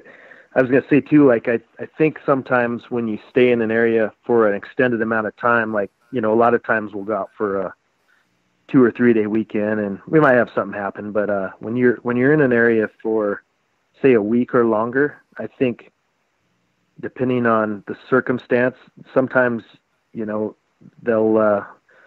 get cranky that you're there and you're not leaving. You're there for a while, and maybe that's what happens too. They just get sick of you being there, and they'll might eventually push you out. And I think that's kind of what happened to us. They just happened to be there, and they didn't want us there that week. So I think it was maybe just a chance thing on that one, but maybe that's what happened. Who knows? Yeah, maybe so. I used to think, my LaPush sighting was chance, but then later I kind of feel like that. I don't know that chance even exists with Bigfoot at all, to be honest with you. But it's possible. Yeah. Yeah, I go back and forth on that for sure. It's hard to figure out sometimes. Mm-hmm.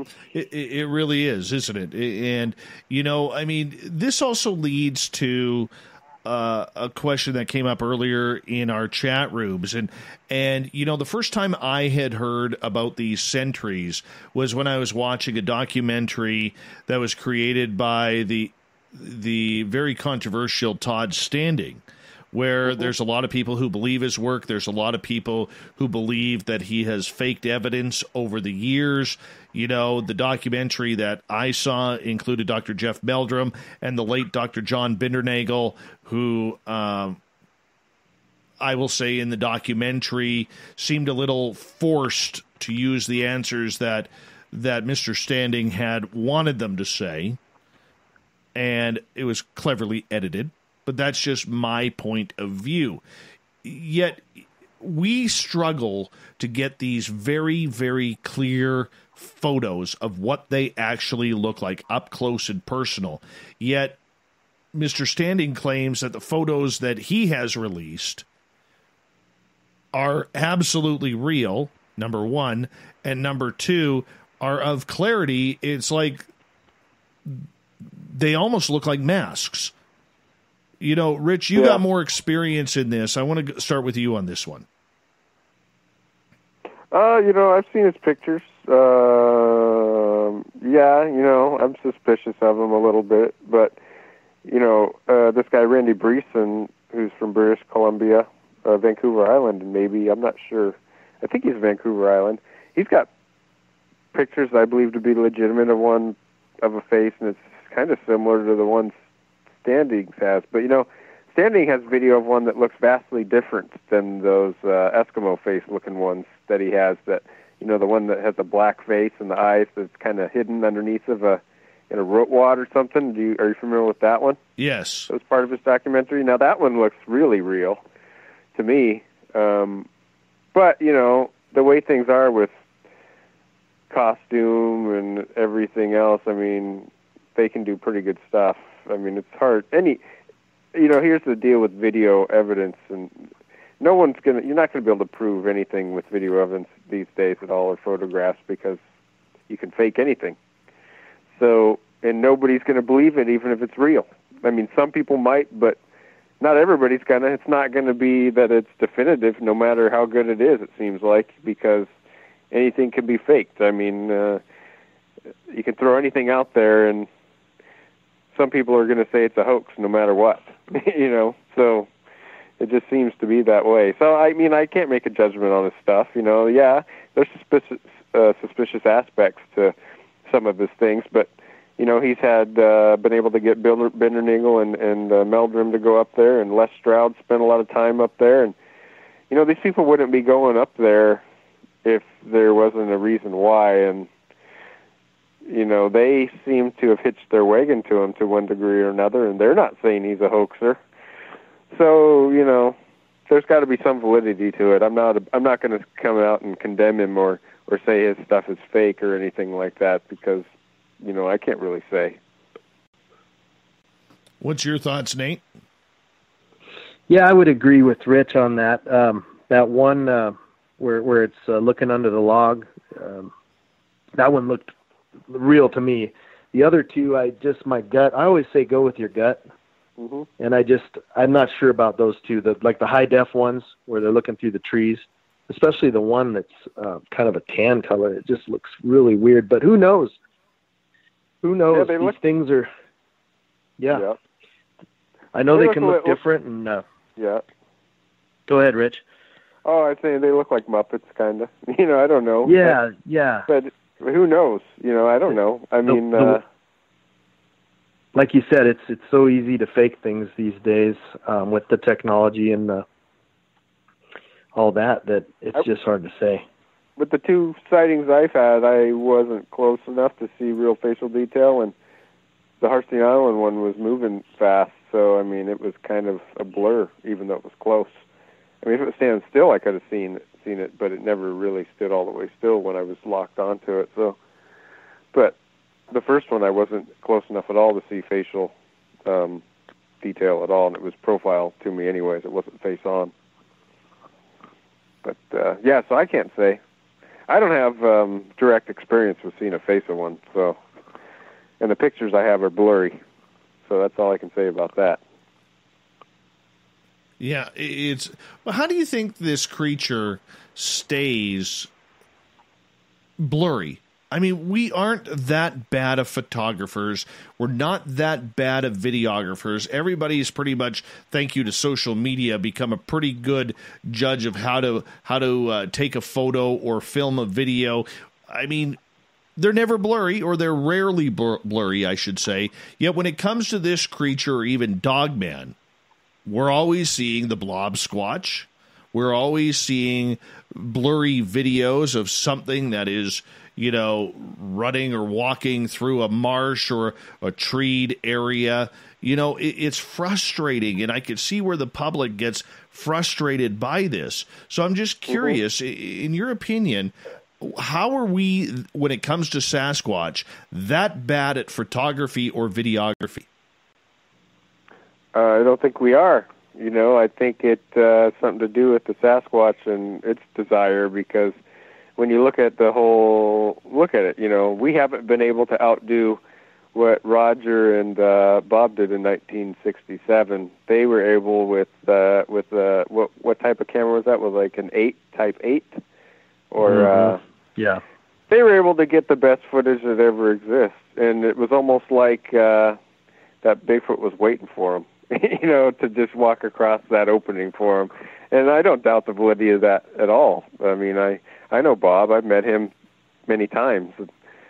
Went on some long trips with him in the car and talked to him a bunch, and he's the most honest guy you'd ever meet. So, I have no doubt whatsoever in the validity of that. And how come, with the technology we have now, and not to mention there's, thousands of Bigfoot researchers that have used game cameras out in the woods, and imagine all the hunters that are just gotten game cameras out there looking for game, or all the wildlife research projects that are out there that are either university-funded, government-funded, federal, state, that are out there utilizing game cameras to locate and document rare animals. And at least from what they're not showing us if they find them, but I don't think they're getting them either. They're not getting Bigfoot pictures on their game cameras either that much, so it's a strange thing, because with the technology out there today and the fact that everybody's got a HD camera in their pocket that has a smartphone, it doesn't seem very likely that an animal or humanoid or hominid or an ape could be out there in the woods in North America roaming around, and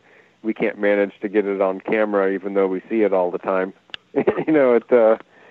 I'll say we see it all the time because we do see them fairly frequently, so I can't really explain it other than the fact that it lends back to the idea that we're dealing with something here that seems to have extrasensory abilities, or things that we can't describe very well with classical science, things that they're able to do. And this seems to be one of their talents, to make sure that we get blurry photos at best. So, I think that you have to lend it to its paranormal or its quantum abilities, is what I would say.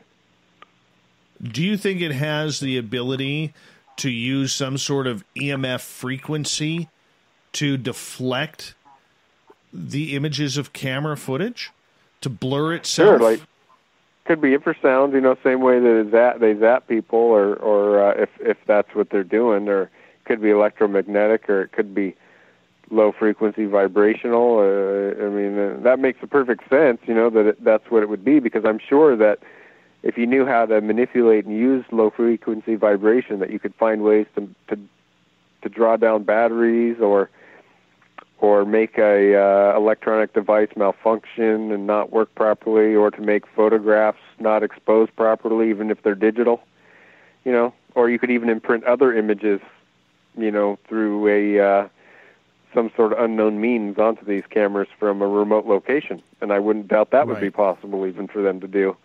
So I think anything is possible with these things as far as we can think of. And I think to think otherwise is fairly naive, especially if you've had experience with them. All right, question coming from Sparkles here in the Spaced Out Radio SOR Space Travelers Club on our Facebook. And, of course, my computer is being a little silly right now for it, but I will get to it right now. Do you believe these creatures may live underground? I would say that's very possible, Dave. Yeah. I was going to say that's something that we kind of think they might have some caves hidden away. You know how vast the forests are, and like if you fly over a plane in the Pacific fly in a plane over the Pacific Northwest, and you look out the window, there's probably caves out there all over the place that we don't even know of. There's places we can't get to, and it makes sense that they very well could live in caves, or retreat to caves, or hide in caves. Yeah, I think subterranean is. I think it's possible. We don't have a lot of caves in my area. They do exist some, but they're not that frequent. We have a lot of big boulder gardens where there's areas where there's huge granite boulders all over an area, and you'll have little pockets and holes underneath those boulders where there's small caves, and that's potential. I know that sightings and disappearances are associated a lot of times with boulder gardens for some reason, or a lot of we've got a lot of those. We've got a lot of those up here too, boulder fields and stuff, and it's very possible. And if you look at that map of the cave system of the United States, it's pretty vast. So that's a good possibility. All right, gentlemen, let's move on. It took a little time to get here, but you guys were talking about these stick symbols, these twigs that have been formed into symbols, Nate. Tell us what this is about. Mm-hmm. Well, I'm not sure what it's about, and I don't know what it means. And, we've found a lot of structures. That's kind of been not necessarily our focus, but where this has kind of led us in the last couple of years. Before, we'd notice your structures where you had the bigger trees woven in between each other, just kind of in maybe an X or something like that. But these last couple of years, we've found some real intricate things that are really woven together, that if you look at it, you got to say that it took intelligence to do it, some know-how. And these are found in really remote spots, like I said earlier, where humans rarely go, or maybe don't even go. We hike, I can say that we work pretty hard. We do a lot of hiking. We hike up and down mountains, and we go to spots like that where, you find something like that and you just scratch your head. It's like a person wouldn't hike that far up and down the mountains to make a structure like that. Or this stick symbol we found, we're miles and miles in, and the one we found this last couple weeks ago, it was, there's pictures of it on our page. You can go look at it. It's kind of like an asterisk with a diamond in the middle, just kind of a design. We'd never seen it before. I've never even seen a picture of it or anything. We were shocked to find it. It was on a remote mountainside, miles in, and we'd actually gone off trail, and we hiked up this mountain. I don't know why. We just said, hey, let's hike up here and see what we can find. Well, we found this thing on our way back down. Chris, my brother-in-law, spotted it. Thank goodness. We almost walked right by it, but instantly I knew it was something special. And you can, like I said, you can look at those pictures. And then I'd been talking to Rich for a couple of weeks, and he told me that he was just with Tove Johnson, and they'd made a video, and I hadn't seen it. So I went and looked back, found the video, was watching the video, and they found some kind of a little structure that was made out of a bush, and it had this same symbol in the middle of it. And Rich could probably talk about what he found in more detail, but the minute my eyes caught that design in this bush, I mean, it was the exact same design that we found probably 2 weeks later, Rich. And it blew me away. Maybe a week from each other, because I'd been back a week, I think. So when you look at the pictures, and your audience, Dave, can go look at those pictures on our Wibs page, you'll see, you see it instantly. And I saw it instantly in the video, and I started taking screenshots of this design that was in this structure that Rich found. And then I put them side by side, and it blows you away. How do you explain it? I don't know. I don't know either. It's, his structure was found in the Idaho Panhandle next to the northern border. And the one I found was at the northeastern corner of the Olympic Peninsula, right behind my house. And it was kind of old, the structure, when we found it. It had been there for a while. But we found some other stuff in the area. We followed it was behind a lake, where there was a landing and a logging road that went around this lake. And on this grade, there was a pushed-over willow tree. So we cut in right there because it seemed to be a marker, and that led us right to this two elderberries being woven together in the same design that Nate found. And then beyond that, a few more yards, we found a bone stuck in the ground, 4 inches, and a few possible impressions. But yeah, that was right behind my house, literally. In fact, I had never even looked for stuff in there before. I just took him over there because I wanted to check it out, and we found stuff right away. It's not like I find stuff very often either. So, yeah, you just said that, Rich. So that was my thought. It looked like ours had been there a while, too. It was kind of weathered. The sticks were weathered. I would say that it had been there a while. But I just mentioned earlier that I wasn't sure why we went up the hill. We just, for some reason, decided to go off trail and climb up this mountain. And you just mentioned that, you didn't really plan on going over there. I don't know. It just seems odd to me that maybe we were somehow led to that symbol and it means something. I don't know if that makes sense, but. Well, I think it's as simple as this, really. The fact that me and him are communicating about Bigfoot. We both go out around the same time to go out and do research to some degree. We both find a structure that matches, but they're hundreds of miles apart, and probably done at different times, but maybe they were meant to be found at the same time. And maybe it's as simple as that, just the fact that we recognize that. Yeah. It's a very strange coincidence for it to occur. Gentlemen, I'm going to get you to hold on right there because we are going to go to break here at the top of the hour. More Bigfoot talk, structures, symbols, and whatever else we could fit in with Nathan Rudd and Rich Germeau on Spaced Out Radio.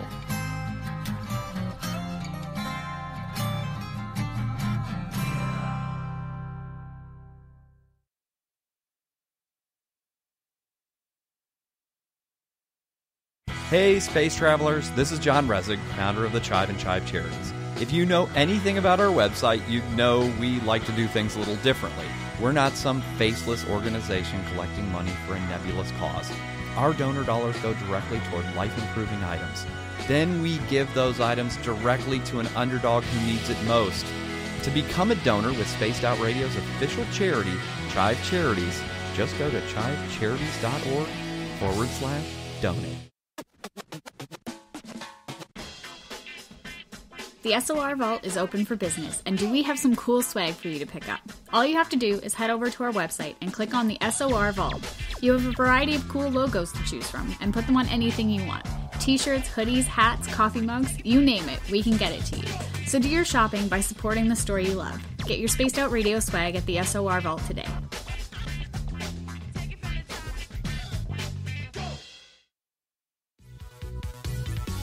Hello, space travelers. It's me again, Carl.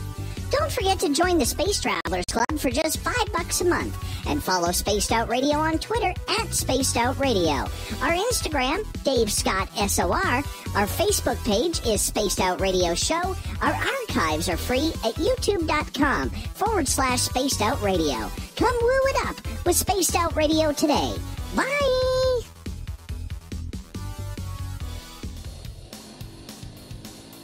We all know on Spaced Out Radio we love a good beard and mustache, so why not take care of your facial hair with Mighty Moose Beard Oil? Made in Canada, we're taking care of beards and stashes around the world. We use 100% natural ingredients with our oils and balms to make your whiskers feel silky smooth. Use promo code SOR2019 at mightymoosebeard.com today.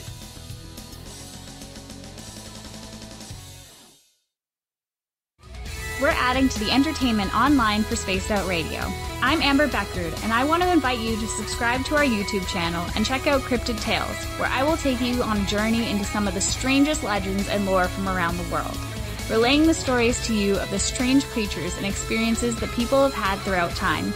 You can find Cryptid Tales at youtube.com/Spaced Out Radio, and while you're there, don't forget to check out our free archives and leave a comment. See you there. For the price of 1 cup of coffee a month, you can become an SOR Space Traveler. The Space Travelers Club is a place where you can interact with other listeners, either live during the show or on our great forum. We want your stories, pictures, comments, and ideas. You'll get live video streams, exclusive content, and be a part of our newsletter. Stay in touch with everything SOR. The Space Travelers Club is just $5 a month at spacedoutradio.com. Hi there, this is the paranormal lawyer Michael W. Hall. I'd like to invite you to listen in each Sunday night where we're going to open up your eyes to everything strange and paranormal. I will be hosting some great guests with topics that affect us all, such as UFOs, ghosts, and everything paranormal.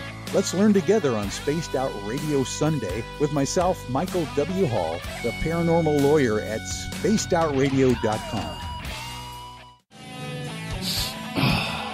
I'm feeling a little spicy tonight. What to do? What to do? Why not get Bumblefuck? 4 million Scoville units of pure hard rock. Bumblefoot hot sauces come in 3 flavors. The burning Bumble. Tone it down a bit with Bumblicious and throw the sauce on everything. Spice it up. Bumble me, baby. Bumblefoot hot sauce. Get it today at kajans.com. Hello, this is your guitar man, Ron Bumblefoot Thal, and I have to tell you, I love the response I get for Little Brother is Watching from Spaced Out Radio fans. It's amazing how music can inspire and make people think deeper about what's going on in the supernatural world. You can head over to my website, bumblefoot.com, to check out my music, my guitar workshops, my touring, even check out some of the hot sauces that I'm working on. And make sure you keep on listening, because with Spaced Out Radio, you know Little Brother is watching. We are scouring the world for the most intriguing stories of your day. Take the time to read up on the SOR Newswire, where our team, led by Captain Shirk, will deliver to you some of the best paranormal and supernatural news, along with some stories that will blow your mind from the weird to the wacky. It's the news outside the news that piques interest, and that's what we're looking to deliver to you. The SOR Newswire, only at spacedoutradio.com.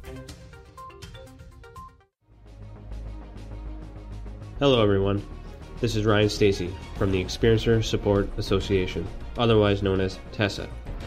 We're glad to team up with Spaced Out Radio to help investigate your experiences on the SOR Sightlines Report. Together, we'll investigate the strange sightings and occurrences you've had. We're looking for answers just like you. So fill out a Sightlines Report on the Spaced Out Radio website and let's figure out what's going on together. The party is always on at the Moose Vancouver. The Moose Vancouver is where you want to be when visiting Canada's West Coast. Open until 2 a.m. nightly, the Moose cranks up the rock while serving some of the best rated food in the city. The menu starts at $6.95. Why party anywhere else in Vancouver when the Moose is right there? Get your horns up and rock with the Moose, the official party bar of Spaced Out Radio.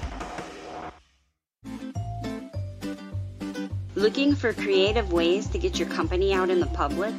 How about advertising on Spaced Out Radio?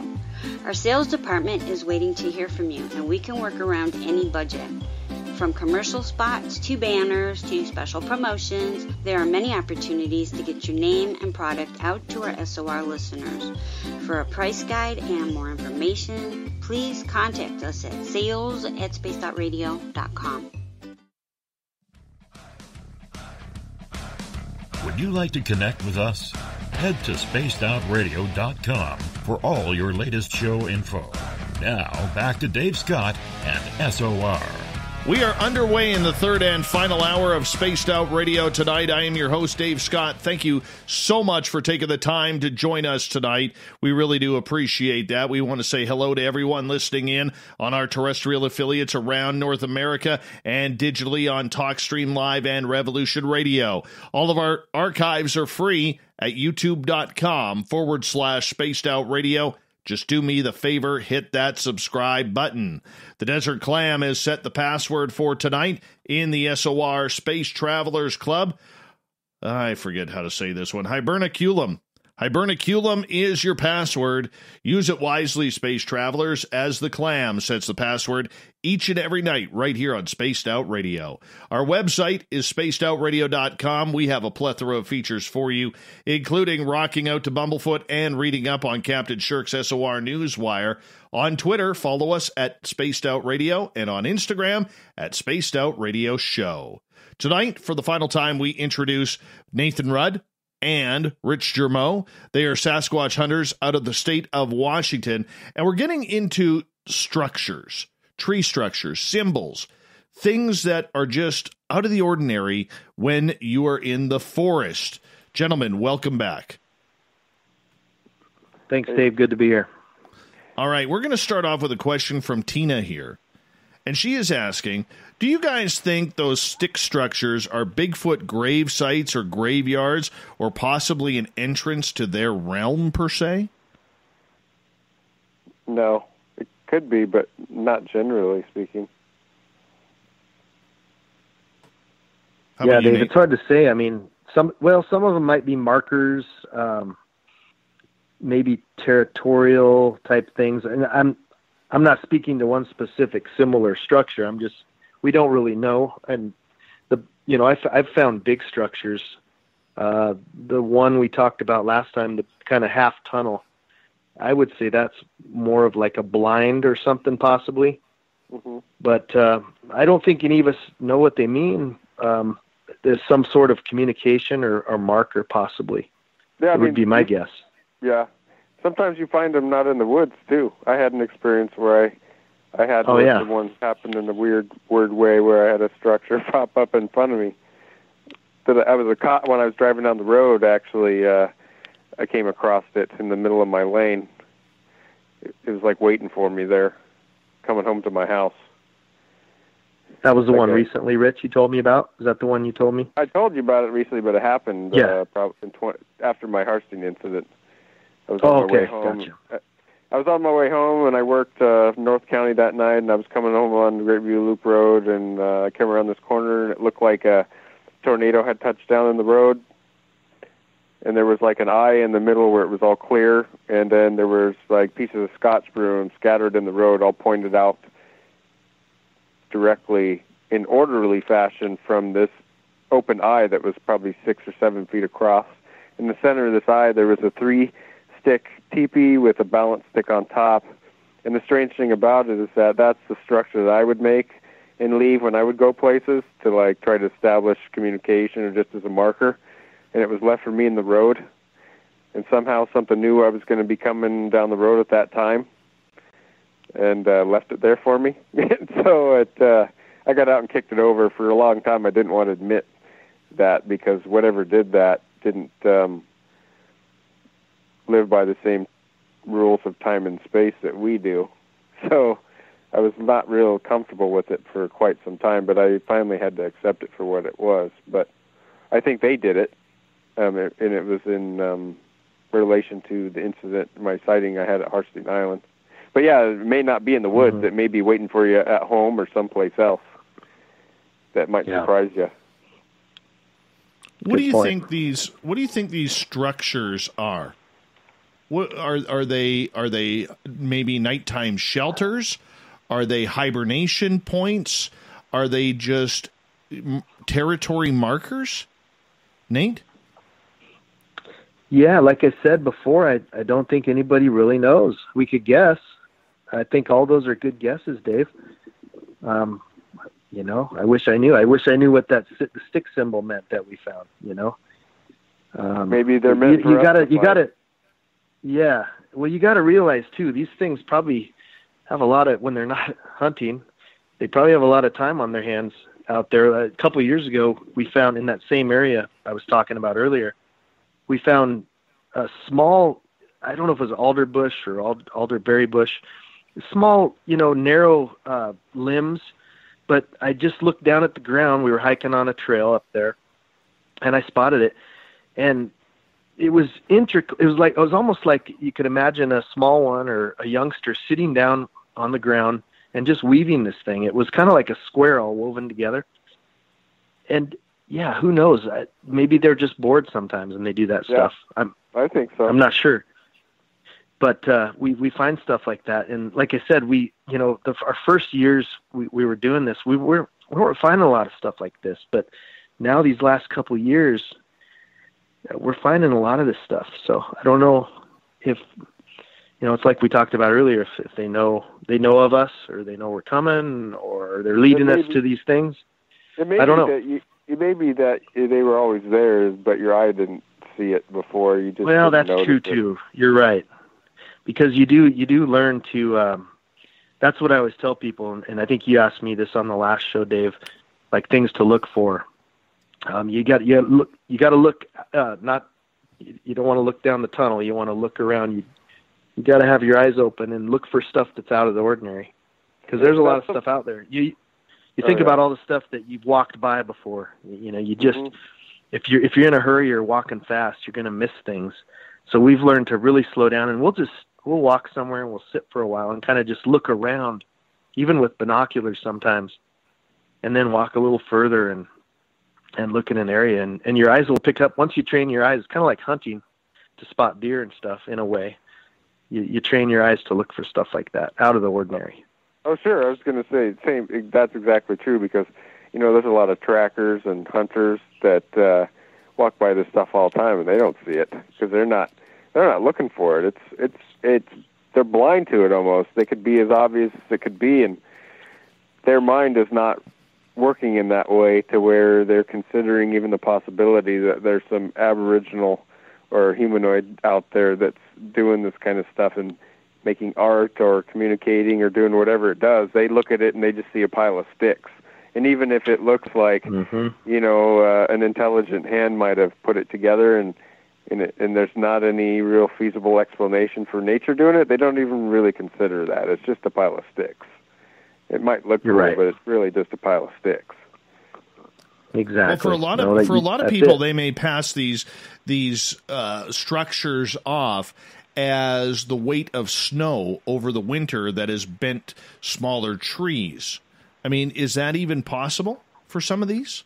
No, Dave. Not with the not with the symbols and the little structures that we just talked about. It's not possible. These things are woven together. They're put together in patterns. Yeah, so it is not possible with those. Together. Now, yeah, they're interwoven and stuff like that. So, I mean, the big stuff where you see the trees where it looks like it might have fallen over, I mean, a lot of that could be just normal nature. But we're talking about something different here. We're talking about little structures that are woven together, and then these stick symbols that make a perfect pattern. I mean, you can go look at the pictures. You'll see exactly what we're talking about. It's just that's not possible. So. Incredible. Joe has a good point here. What if they're hunting blinds for these creatures? I think there's some of that. I've seen it. I've found them before that are just that, I believe.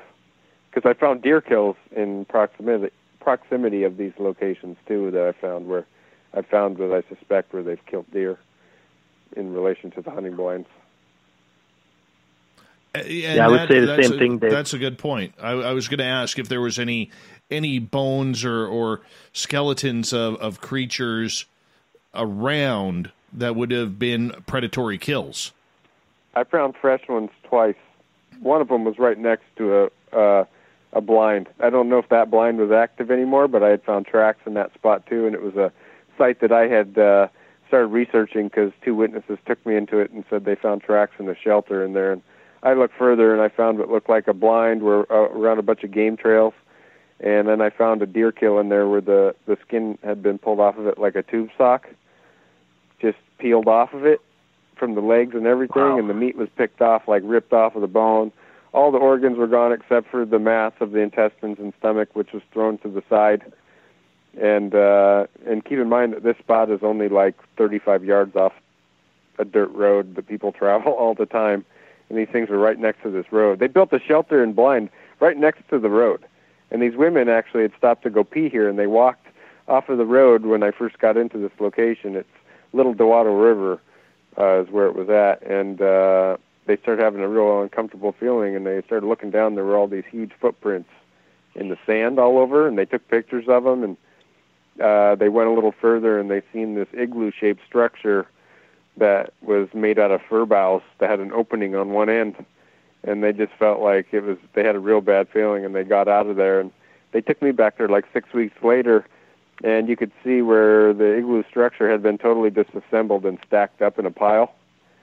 And it was gone, other than the remnants of it were there in a nice, neatly stacked pile. And I didn't find any tracks, but I researched that area for about 4 years, and I found tracks there about every 3 to 4 months crossing the road. So they were coming through there regularly on a schedule. But yeah, I got off tangent on that. But yeah, I do believe they use blinds because I've seen evidence of it.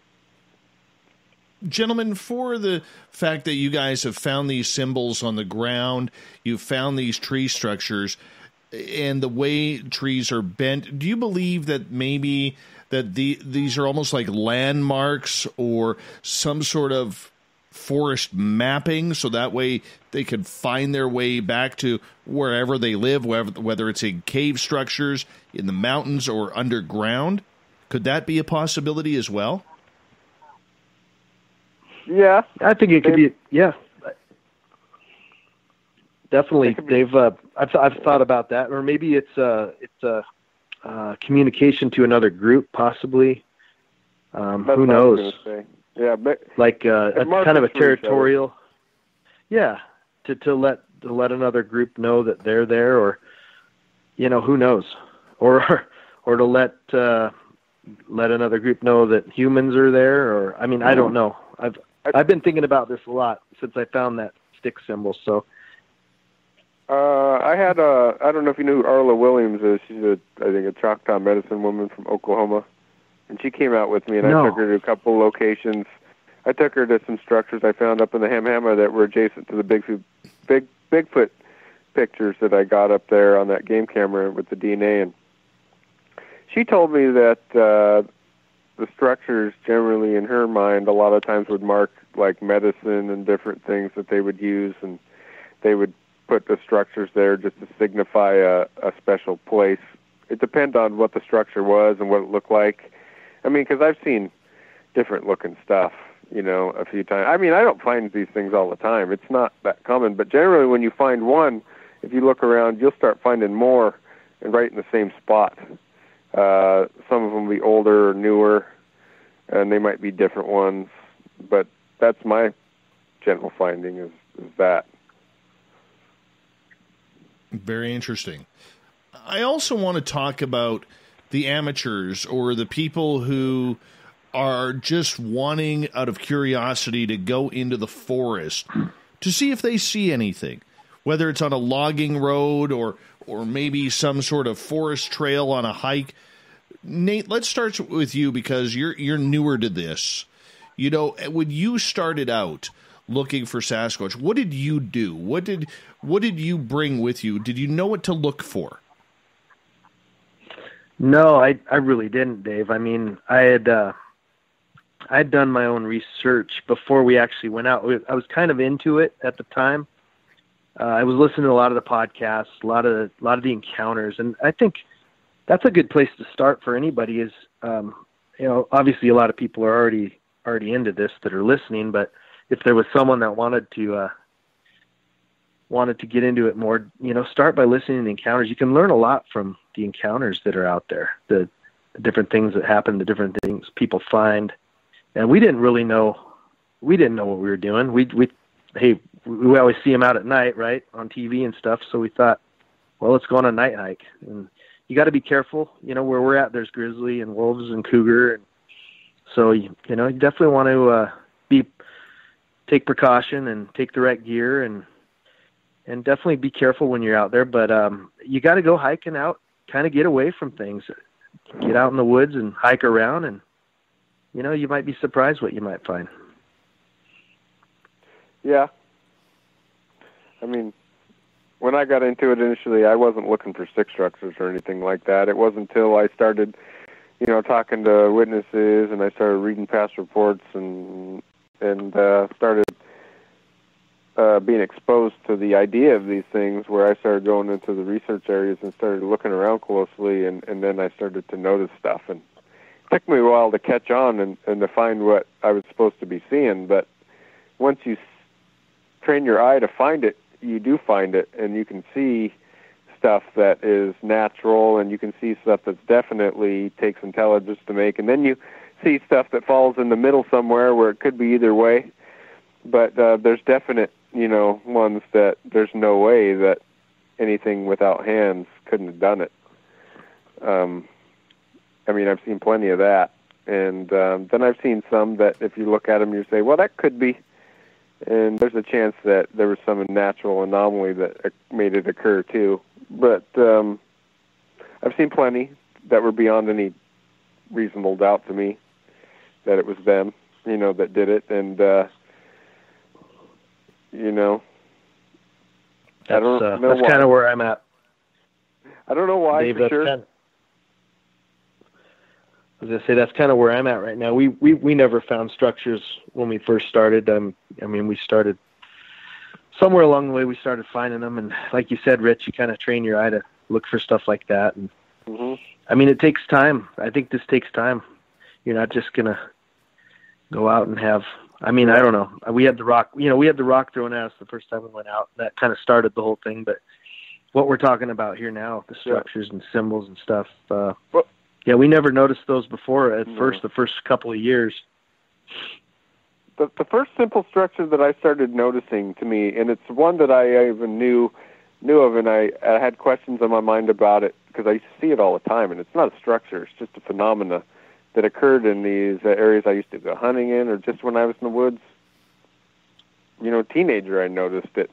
And I always used to wonder where you see small cedars in particular under the understory. Small trees and big timber, old growth or even just big trees. And you'll see small cedars that are, 2 to 3 to 4 inches in diameter. They're like a maximum of 30 feet tall. And they get bent over and snapped. And the truth is that when you have a canopy, that is 180, 200, 250 feet tall, 20-foot, 30-foot trees can't get blown over in the wind. It's impossible. There's no wind down there. And you see it frequently, and you see it on game trails, and you see groups of them bent over and snapped. And I always thought, well, maybe it's black bears that are doing it. But these trees don't have limbs on them or anything to scratch on because they don't really have much limbs on them until you get to the tops. There isn't much on them, so they're not really scratching posts, and they don't have abrasive bark. They have smooth bark on them, too, especially that species, and that it's usually cedars is what I find. Those are the ones that they do it to. But they just seem to be, pushed over to where they're bent until they snap. Something's grabbing them and just keeps putting pressure on them until they pop. And there's no possible way that can be done. And you see it regularly in places, especially where there's alleged activity. I have some right up behind my house, in fact, up here, and there's no explanation of it. Wind can't do it. Snow load really can't do it because they don't have enough limb mass to hold any snow to begin with. And they're too strong for for the minimum amount of snow that could go on them to be able to have any impact on them or bend them whatsoever. Has to be something that's grabbing them or pushing them over and snapping them. And that was the first thing I started to notice was that. And those are simple, you know, and they could be anything. I don't know, markers, territory boundary markers, whatever, but something's doing it. And it isn't humans, because I can tell you that the trees that I'm seeing doing it, as humans would have, it wouldn't matter who you were. If you were 7 feet tall and 450-pound lineman, you're not going to snap over one of these things. There's no way you could do it. But something is doing it. We just don't know what it is. Gentlemen, we only got about 2.5 minutes left with you tonight, and this is a show that has flown on by. I want to get Chris's question in here to you. What do you guys think about the Sasquatch sightings occurring around UFOs? Rich, have you ever investigated any of these? I can tell you that my first sighting in LaPush, within 2 weeks, there was a major UFO sighting and incident within half a mile from there, right on the jetty of where the Quileute River comes out, where there were about 12 witnesses, tribal members that were sitting down there in a dish-shaped object with lights on it. Came down right above James Island and just hovered over it for a while, and had lights circling it. And the next day the FBI came down there and went to the Coast Guard station and took the radar recordings that were down there and told everybody that they saw an experimental helicopter. But they didn't come down and talk to me about my Bigfoot report that happened 2 weeks earlier. Really? Wow. That's interesting. Yeah. That is interesting. Mm-hmm. I thought so. Do you, Nate, do you think there is something tied in between the two? I don't know, Dave. I think anything's possible, like I've said before. We actually saw a UFO. I think I talked about it last time. And we saw one right in one of our areas where we investigate. It was at night. I can tell it really quick. We were just sitting around the fire. My son spotted it. It came over one mountain range, and it was really low. We'd been watching planes and satellites, you know, for a couple hours. This was late at night, right before bed, and this thing was it was much, much lower than everything else. Super bright, almost hurt your eyes to look at it, made absolutely no noise, and it went from one horizon kind of slow over the top of us, and we just watched it the whole way, and it disappeared to the east over the other mountain range. This is up in the Selkirks, close to Canada. And we were in shock. I'd never seen, I've seen things way up in the sky, but this was different. It was low, made no noise, and we knew right away it was something odd. And like I said, if it was a helicopter, you'd hear it. We could hear the planes flying at 30,000 feet with the blinking lights. This was something different. So that's about my only experience with them, but it was right in that territory. So who knows? Interesting. Well, yeah. Nate, I want to say thank you for coming back on Spaced Out Radio tonight. And Rich, what a great opportunity to meet you as well and discuss the legend of Sasquatch with you guys in Washington State. A real pleasure. Thank you so much for doing this. Thanks. It was great being there. Thanks, Dave. Had a great time. And thanks, Rich, for coming on, too. Thank you. Absolutely. Yeah, thanks for having me. Yeah. Coming up next, we have the SOR Newswire and the Thought of the Dave. Stay tuned. More Spaced Out Radio coming up.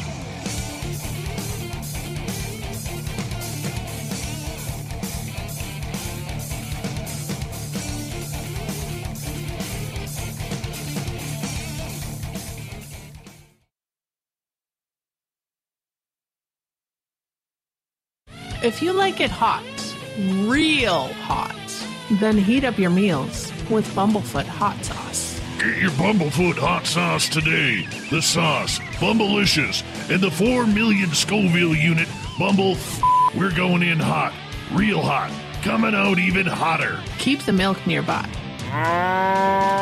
and tantalize your taste buds tonight. Bumblefoot Hot Sauce, available now at kajans.com. Hey, Spaced Out Radio fans, it's John Resig, founder of the Chive and Chive Charities. Our goal is to make the life of veterans, first responders, and those with rare medical conditions 10% happier. We do this by donating one grant item, ranging from dance to therapy programs to prosthetic limbs, to those who need it most. To contribute to Spaced Out Radio's official charity, head over to chivecharities.org and become a donor today. Cold drinks, great food, and the best music in Vancouver. The Moose Vancouver is the place to be, open until 2 a.m. nightly. Everything on the menu starts at just $6.95. Who serves food that cheap anymore? At the Moose, you'll never know who you'll run into. Rock stars, actors, athletes. It's the place everyone wants to be. So join us at the Moose Vancouver, the official party bar of Spaced Out Radio. Hello, Space Travelers. It's me again, Carl. Don't forget to join the Space Travelers Club for just $5 a month and follow Spaced Out Radio on Twitter at Spaced Out Radio. Our Instagram, Dave Scott SOR. Our Facebook page is Spaced Out Radio Show. Our archives are free at youtube.com/Spaced Out Radio. Come woo it up with Spaced Out Radio today. Bye! Hello, this is your guitar man, Ron Bumblefoot Thal, and I have to tell you, I love the response I get for Little Brother is Watching from Spaced Out Radio fans. It's amazing how music can inspire and make people think deeper about what's going on in the supernatural world. You can head over to my website, bumblefoot.com, to check out my music, my guitar workshops, my touring, even check out some of the hot sauces that I'm working on. And make sure you keep on listening, because with Spaced Out Radio, you know Little Brother is watching. You wanted new SOR gear, and now you can have it. The SOR Vault is fully stocked with t-shirts, hats, hoodies, mugs, and everything in between, with great logos for you to choose from. So head on over to spacedoutradio.com, click on the SOR Vault, and go shopping. Pricing is quite affordable, and you can look good representing your favorite show. So go to our website and pick up your new SOR wear at the SOR Vault today.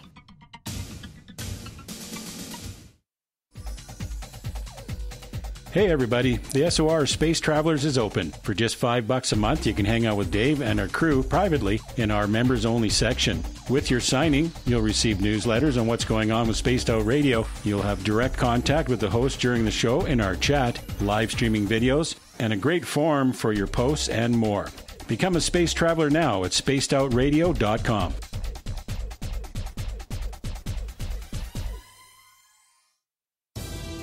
At spacedoutradio.com, we are keeping you up to date on all the news with the SOR Newswire.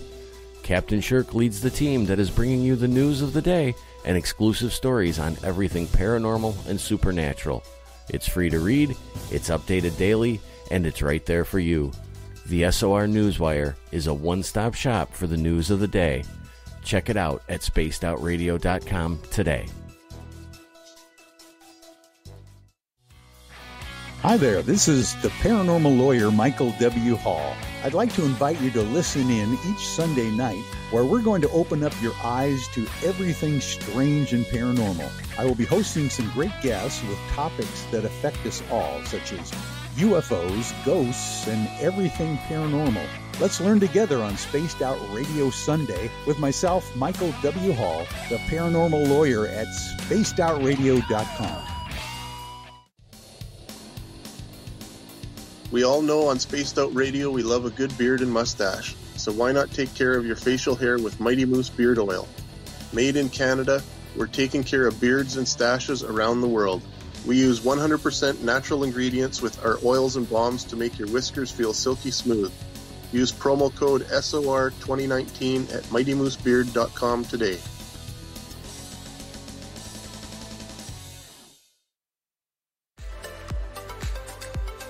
Are you looking for great advertising value for your company? Look no further than Spaced Out Radio. We have a multitude of places to get your name out there, including commercial ads during the show, special promotions, and banners on our website. Our audience is proven to support the companies that support our show. We can make your budget work for you. So for more information, please contact us at sales@spacedoutradio.com.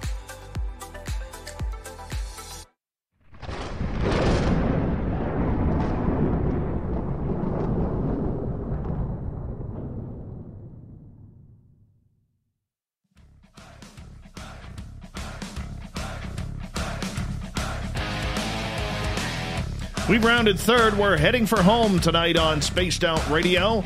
I am your host, Dave Scott, hanging out with you from SOR headquarters. I want to remind you that if you missed most of this show or others, check out our free archives at youtube.com/spacedoutradio. The only thing I ask for in return is hit that subscribe button. Our website, spacedoutradio.com. We have a plethora of features for you, including rocking out to Bumblefoot and reading up on Shirky Poo's SOR Newswire. On Twitter, you can follow us at Spaced Out Radio, and on Instagram at Spaced Out Radio Show. Speaking of the news. Oh yeah, here we go.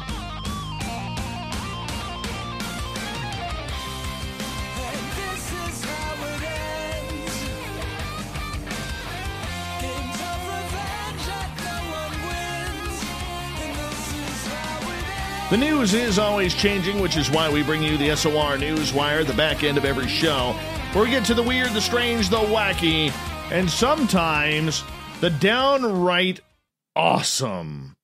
Oh, if I was American, I would be all over this. A gambling website is offering $500 to a winning applicant willing to serve as a professional cheeseburger tester. You have no idea how much I want this job. Bonusfinder.com, based in Amsterdam, said it is seeking a cheeseburger taster to find the best burger in the United States by grading burgers on criteria which includes patty texture, patty seasoning, bun softness, bun taste, complexity of flavors used, relish and or sauce taste, cheese flavor, and creaminess, value for money, and quality of the ingredients.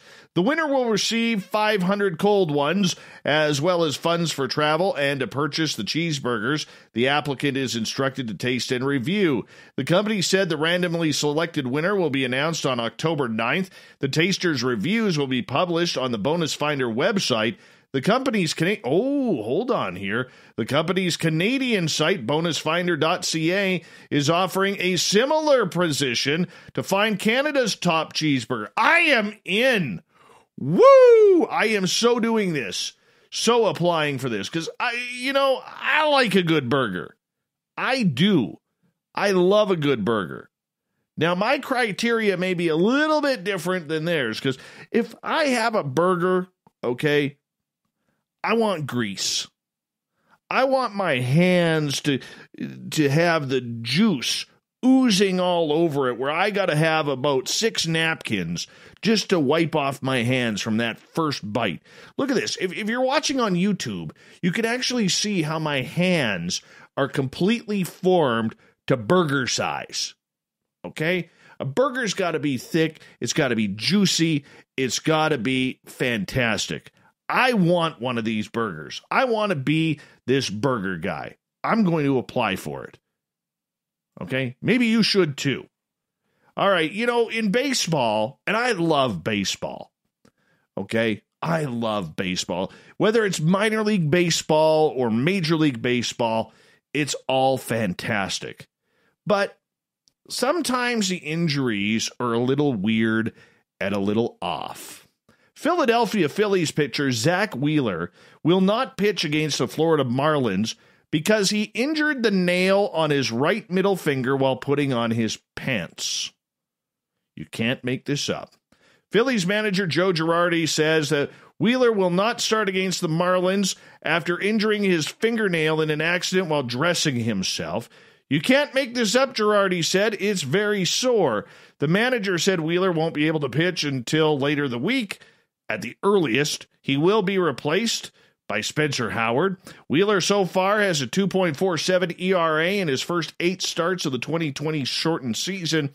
He signed with the team before the start of the year. 5 years, $118 million, and he breaks a nail and cannot pitch a game. Come on, Zach. Put some duct tape on it. Use some rosin. You're making $118 million over the next 5 years, dude. Suck it up, get on the mound, throw some fastballs. All right?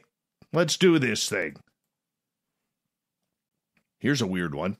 Officials at the St. Louis Zoo are attempting to solve a motherhood mystery after a 62-year-old ball python laid eggs despite not having contact with a male python for more than 15 years.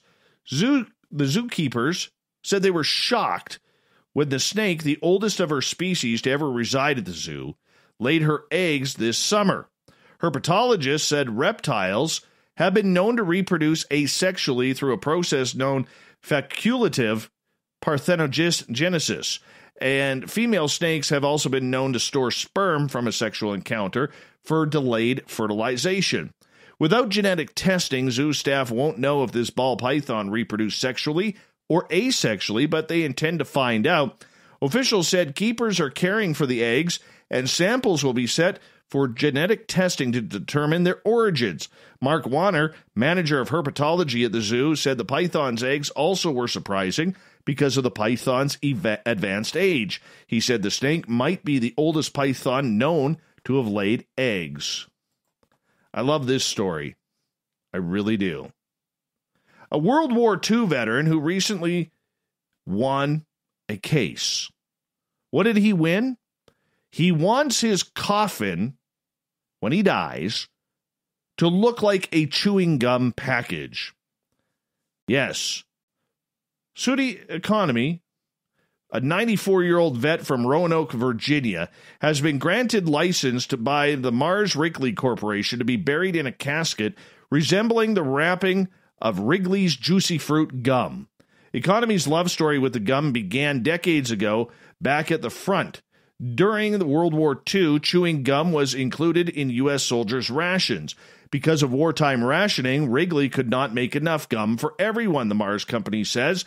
Rather than compromise, the company took Wrigley's Spearmint, Doublemint, and Juicy Fruit off the civilian market and dedicated the entire output of the brands to the U.S. Armed Forces. The gum actually served as a valuable purpose in the men's fighting rations, says War History Online. First, chewing gum releases saliva, which helps keep soldiers' mouths clean. When brushing their teeth was probably less of a priority than, fighting a war.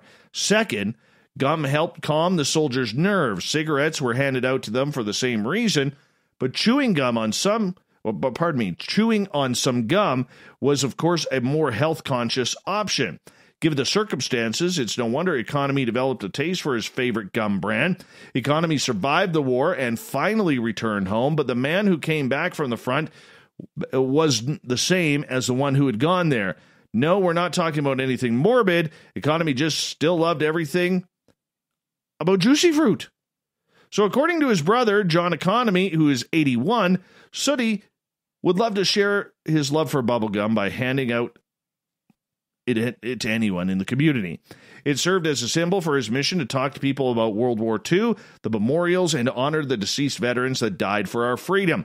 Sammy Oakey, Economy's longtime friend who runs the Oakey's funeral service, corroborates, saying Sooty would like to come in here for a visitation or just come to visit, and he would always bring a bunch of packs of Juicy Fruit chewing gum and put it out there for the employees to enjoy. He just didn't want to do that here. He did it at all restaurants, doctors' offices, wherever he went. But the cool part about this is that at first, Wrigley Mars wasn't going to let this happen because they thought it would be bad press.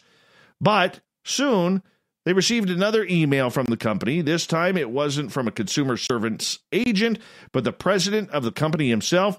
He goes, I had an email from the president of Wrigley Mars saying that they are willing to do whatever the family wanted to do. And so Sooty Economy got his wish. When the time comes, he will be laid down to rest forever in a giant pack of Juicy Fruit. How awesome is that? How awesome is that? When an AI trashed a human fighter pilot 5-0 at the culmination of DARPA's Alpha Dogfight event last month, skeptics were quick to point out that the simulated combat is not the same as a real thing. 2 new rounds of the event, one military and one from the gaming world, will go further towards settling this issue. In the DARPA event, the human pilot followed his training and established Air Force doctrine. This meant be wary of maneuvers that took him dangerously low to altitude and not engaging in high-risk tactics like head-on clashes with his opponent. By contrast, throughout the competition, the AI pilots were bloodthirsty risk-takers that acted without any thought of their own survival. Falco, the winning AI produced by Heron Systems, was the one that was most aggressive.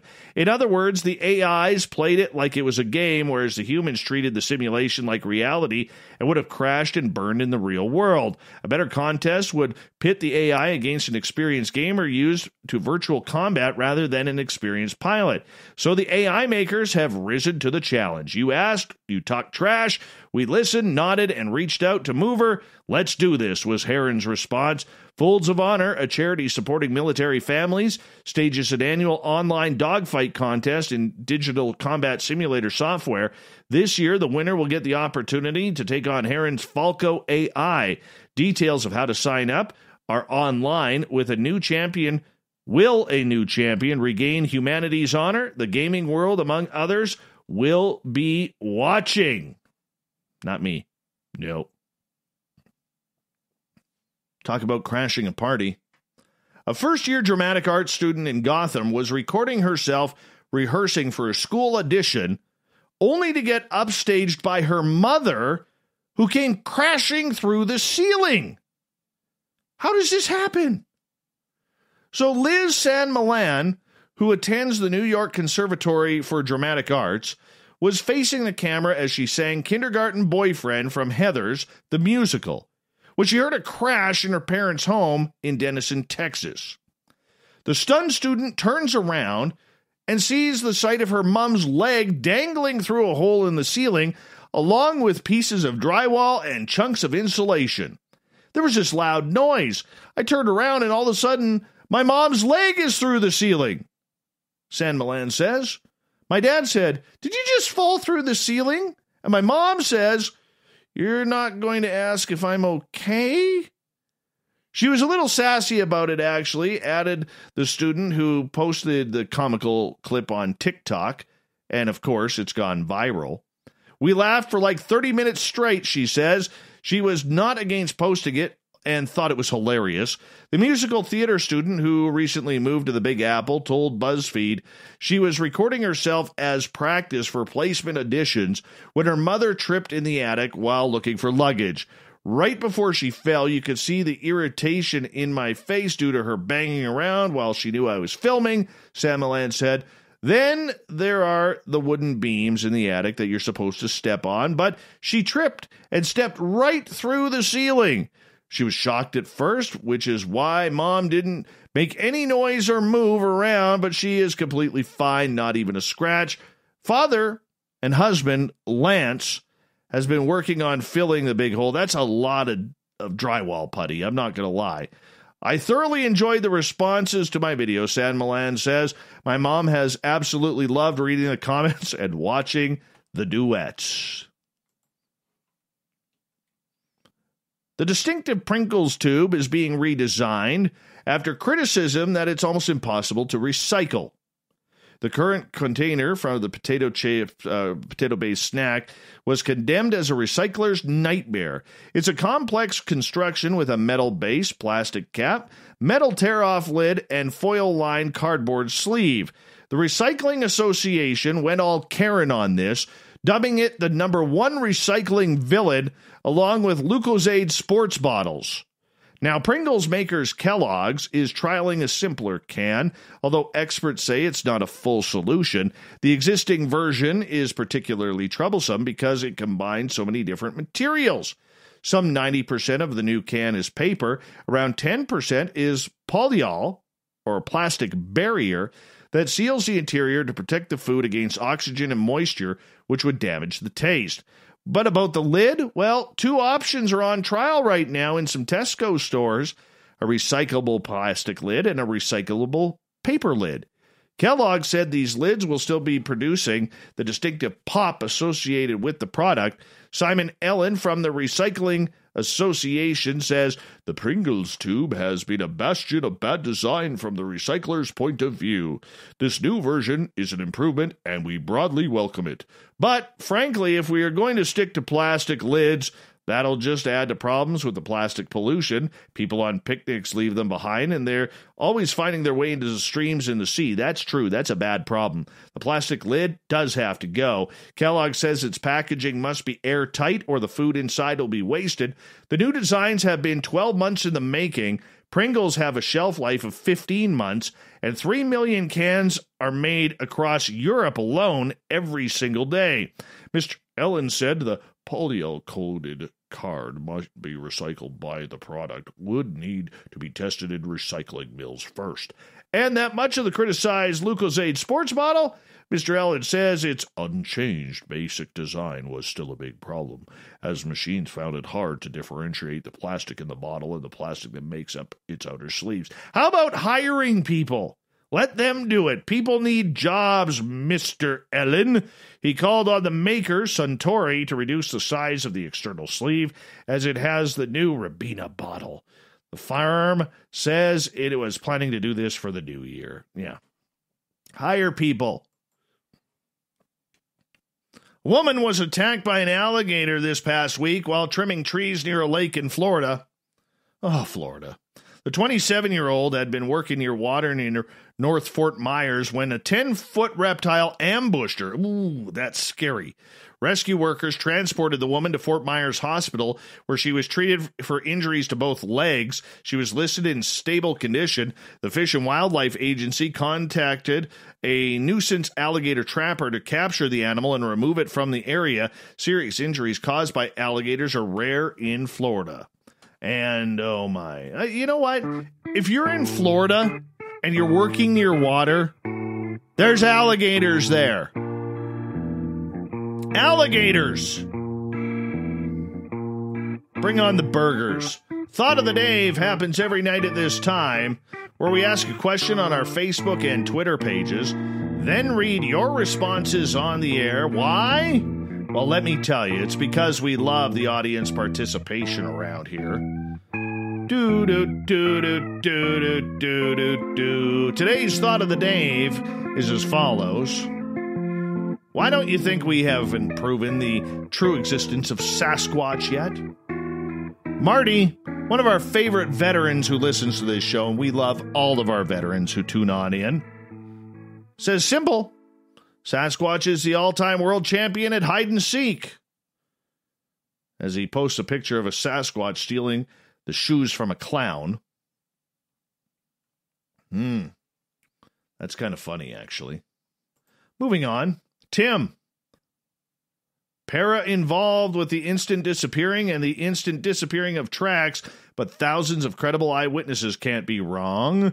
Rangers, military, people. Alex. Oh, here goes Alex Mistretta. He always does this stuff shirtless, by the way. 90% of the people that look for a folkloric version of Bigfoot that doesn't exist. You can't find something that doesn't exist because we need money and a lot of it. Too many people deny this because in reality they don't want to find Bigfoot, don't have the knowledge to find Bigfoot, or they encourage or the courage to find Bigfoot. They just want to talk about Bigfoot. We spend too much time following up on sighting reports. That's useless. That's starting an investigation with something that has already been happening with a subject that's no longer there. A breeding population isn't going to be where we can see them. Nicholas, because one has not come running down the ramp and powerbomb the Undertaker while the King and good old JR blow a gasket. Oh, that's a fantastic wrestling reference right there. Fantastic. Nicole, a combination of a lack of resources and fortitude on behalf of the researchers. They need to spend years in the field, not days or weeks. And that Bigfoot is quite possibly as smart as we are, with better animal instincts. They possibly have evolved to stay hidden from the terrible, destructive Homo sapiens. Edith, many reasons. I believe the government has, but is keeping it a secret as to not scare off people from parks and such. Additionally, the Sasquatch are smart, too smart for us to catch them, And finally, every time someone does get a fantastic piece of evidence, it is poo-pooed away by the non-believers. Jeremy believes it's an interdimensional being. The beautiful and talented Annie Svensson says, we have proven it by eyewitness testimony, which I still believe holds up in court. We have nothing to prove, and all we can do is provide information. It's up to the individuals hearing the truth to receive it. Danny, because it was an inside job. Oh, wait, you're not talking 9/11. No, we're not. Come on. It's not the day to be talking like that. Grant, we have. It just hasn't been allowed to have public acceptance. Nikki, government's proven Sasquatch. They even have them listed on their specific hiking search and rescue maps as dangerous predators to be careful of when hiking certain areas of Washington state. They just aren't scientifically proven to anyone else. And why would the government keep their scientific knowledge about Sasquatch a secret? For what is the purpose? Scott, they consume their dead. Sean, I believe they are transdimensional creatures. Candace, smart enough to avoid us, understanding enough to leave us alone, a wise old beast. Andy, he's a spirit of the forest. Bill subscribes to the interdimensional theory. Chris, Sasquatch does not exist. It's Bigfoot, man. It's Bigfoot. Ron, because, Dave, you are really good at hiding. Oh, my gosh. Thank you. Thank you, Ron. Really appreciate that. We are thankful for everybody who took part in the Thought of the Dave on Facebook and on Twitter at Spaced Out Radio. We appreciate all of your answers and insight, and we thank Captain Shirk for a fantastic SOR Newswire tonight. You can find all of the news at spacedoutradio.com. And, of course, to our Sasquatch hunters from Washington State, Nathan Rudd and Rich Germeau. Fantastic show that you want to go and listen to again on our YouTube channel where we store our archives for free. We got Mr. Ron Bumblefoot Thal rocking in the background with Little Brother is Watching. Bumblefoot is the official music of Spaced Out Radio, rocking us in and out of every single show. Get your horns up for the guitar god himself. Special thanks to everybody listening in at work, at home, in your cars, wherever you may be. Thank you to everybody participating in our chat rooms on Spreaker, YouTube, LGAB, Rev Radio, Facebook, the Space Travelers Club at our website, and at hashtag Spaced Out Radio on Twitter. Remember, this show is copyright by Spaced Out Radio and SOR Media Ventures Limited. Thank you so much for choosing to share your evening with us, because together, my friends, we own the night. Mr. Bumblefoot, we need a favor. We need you to take us home.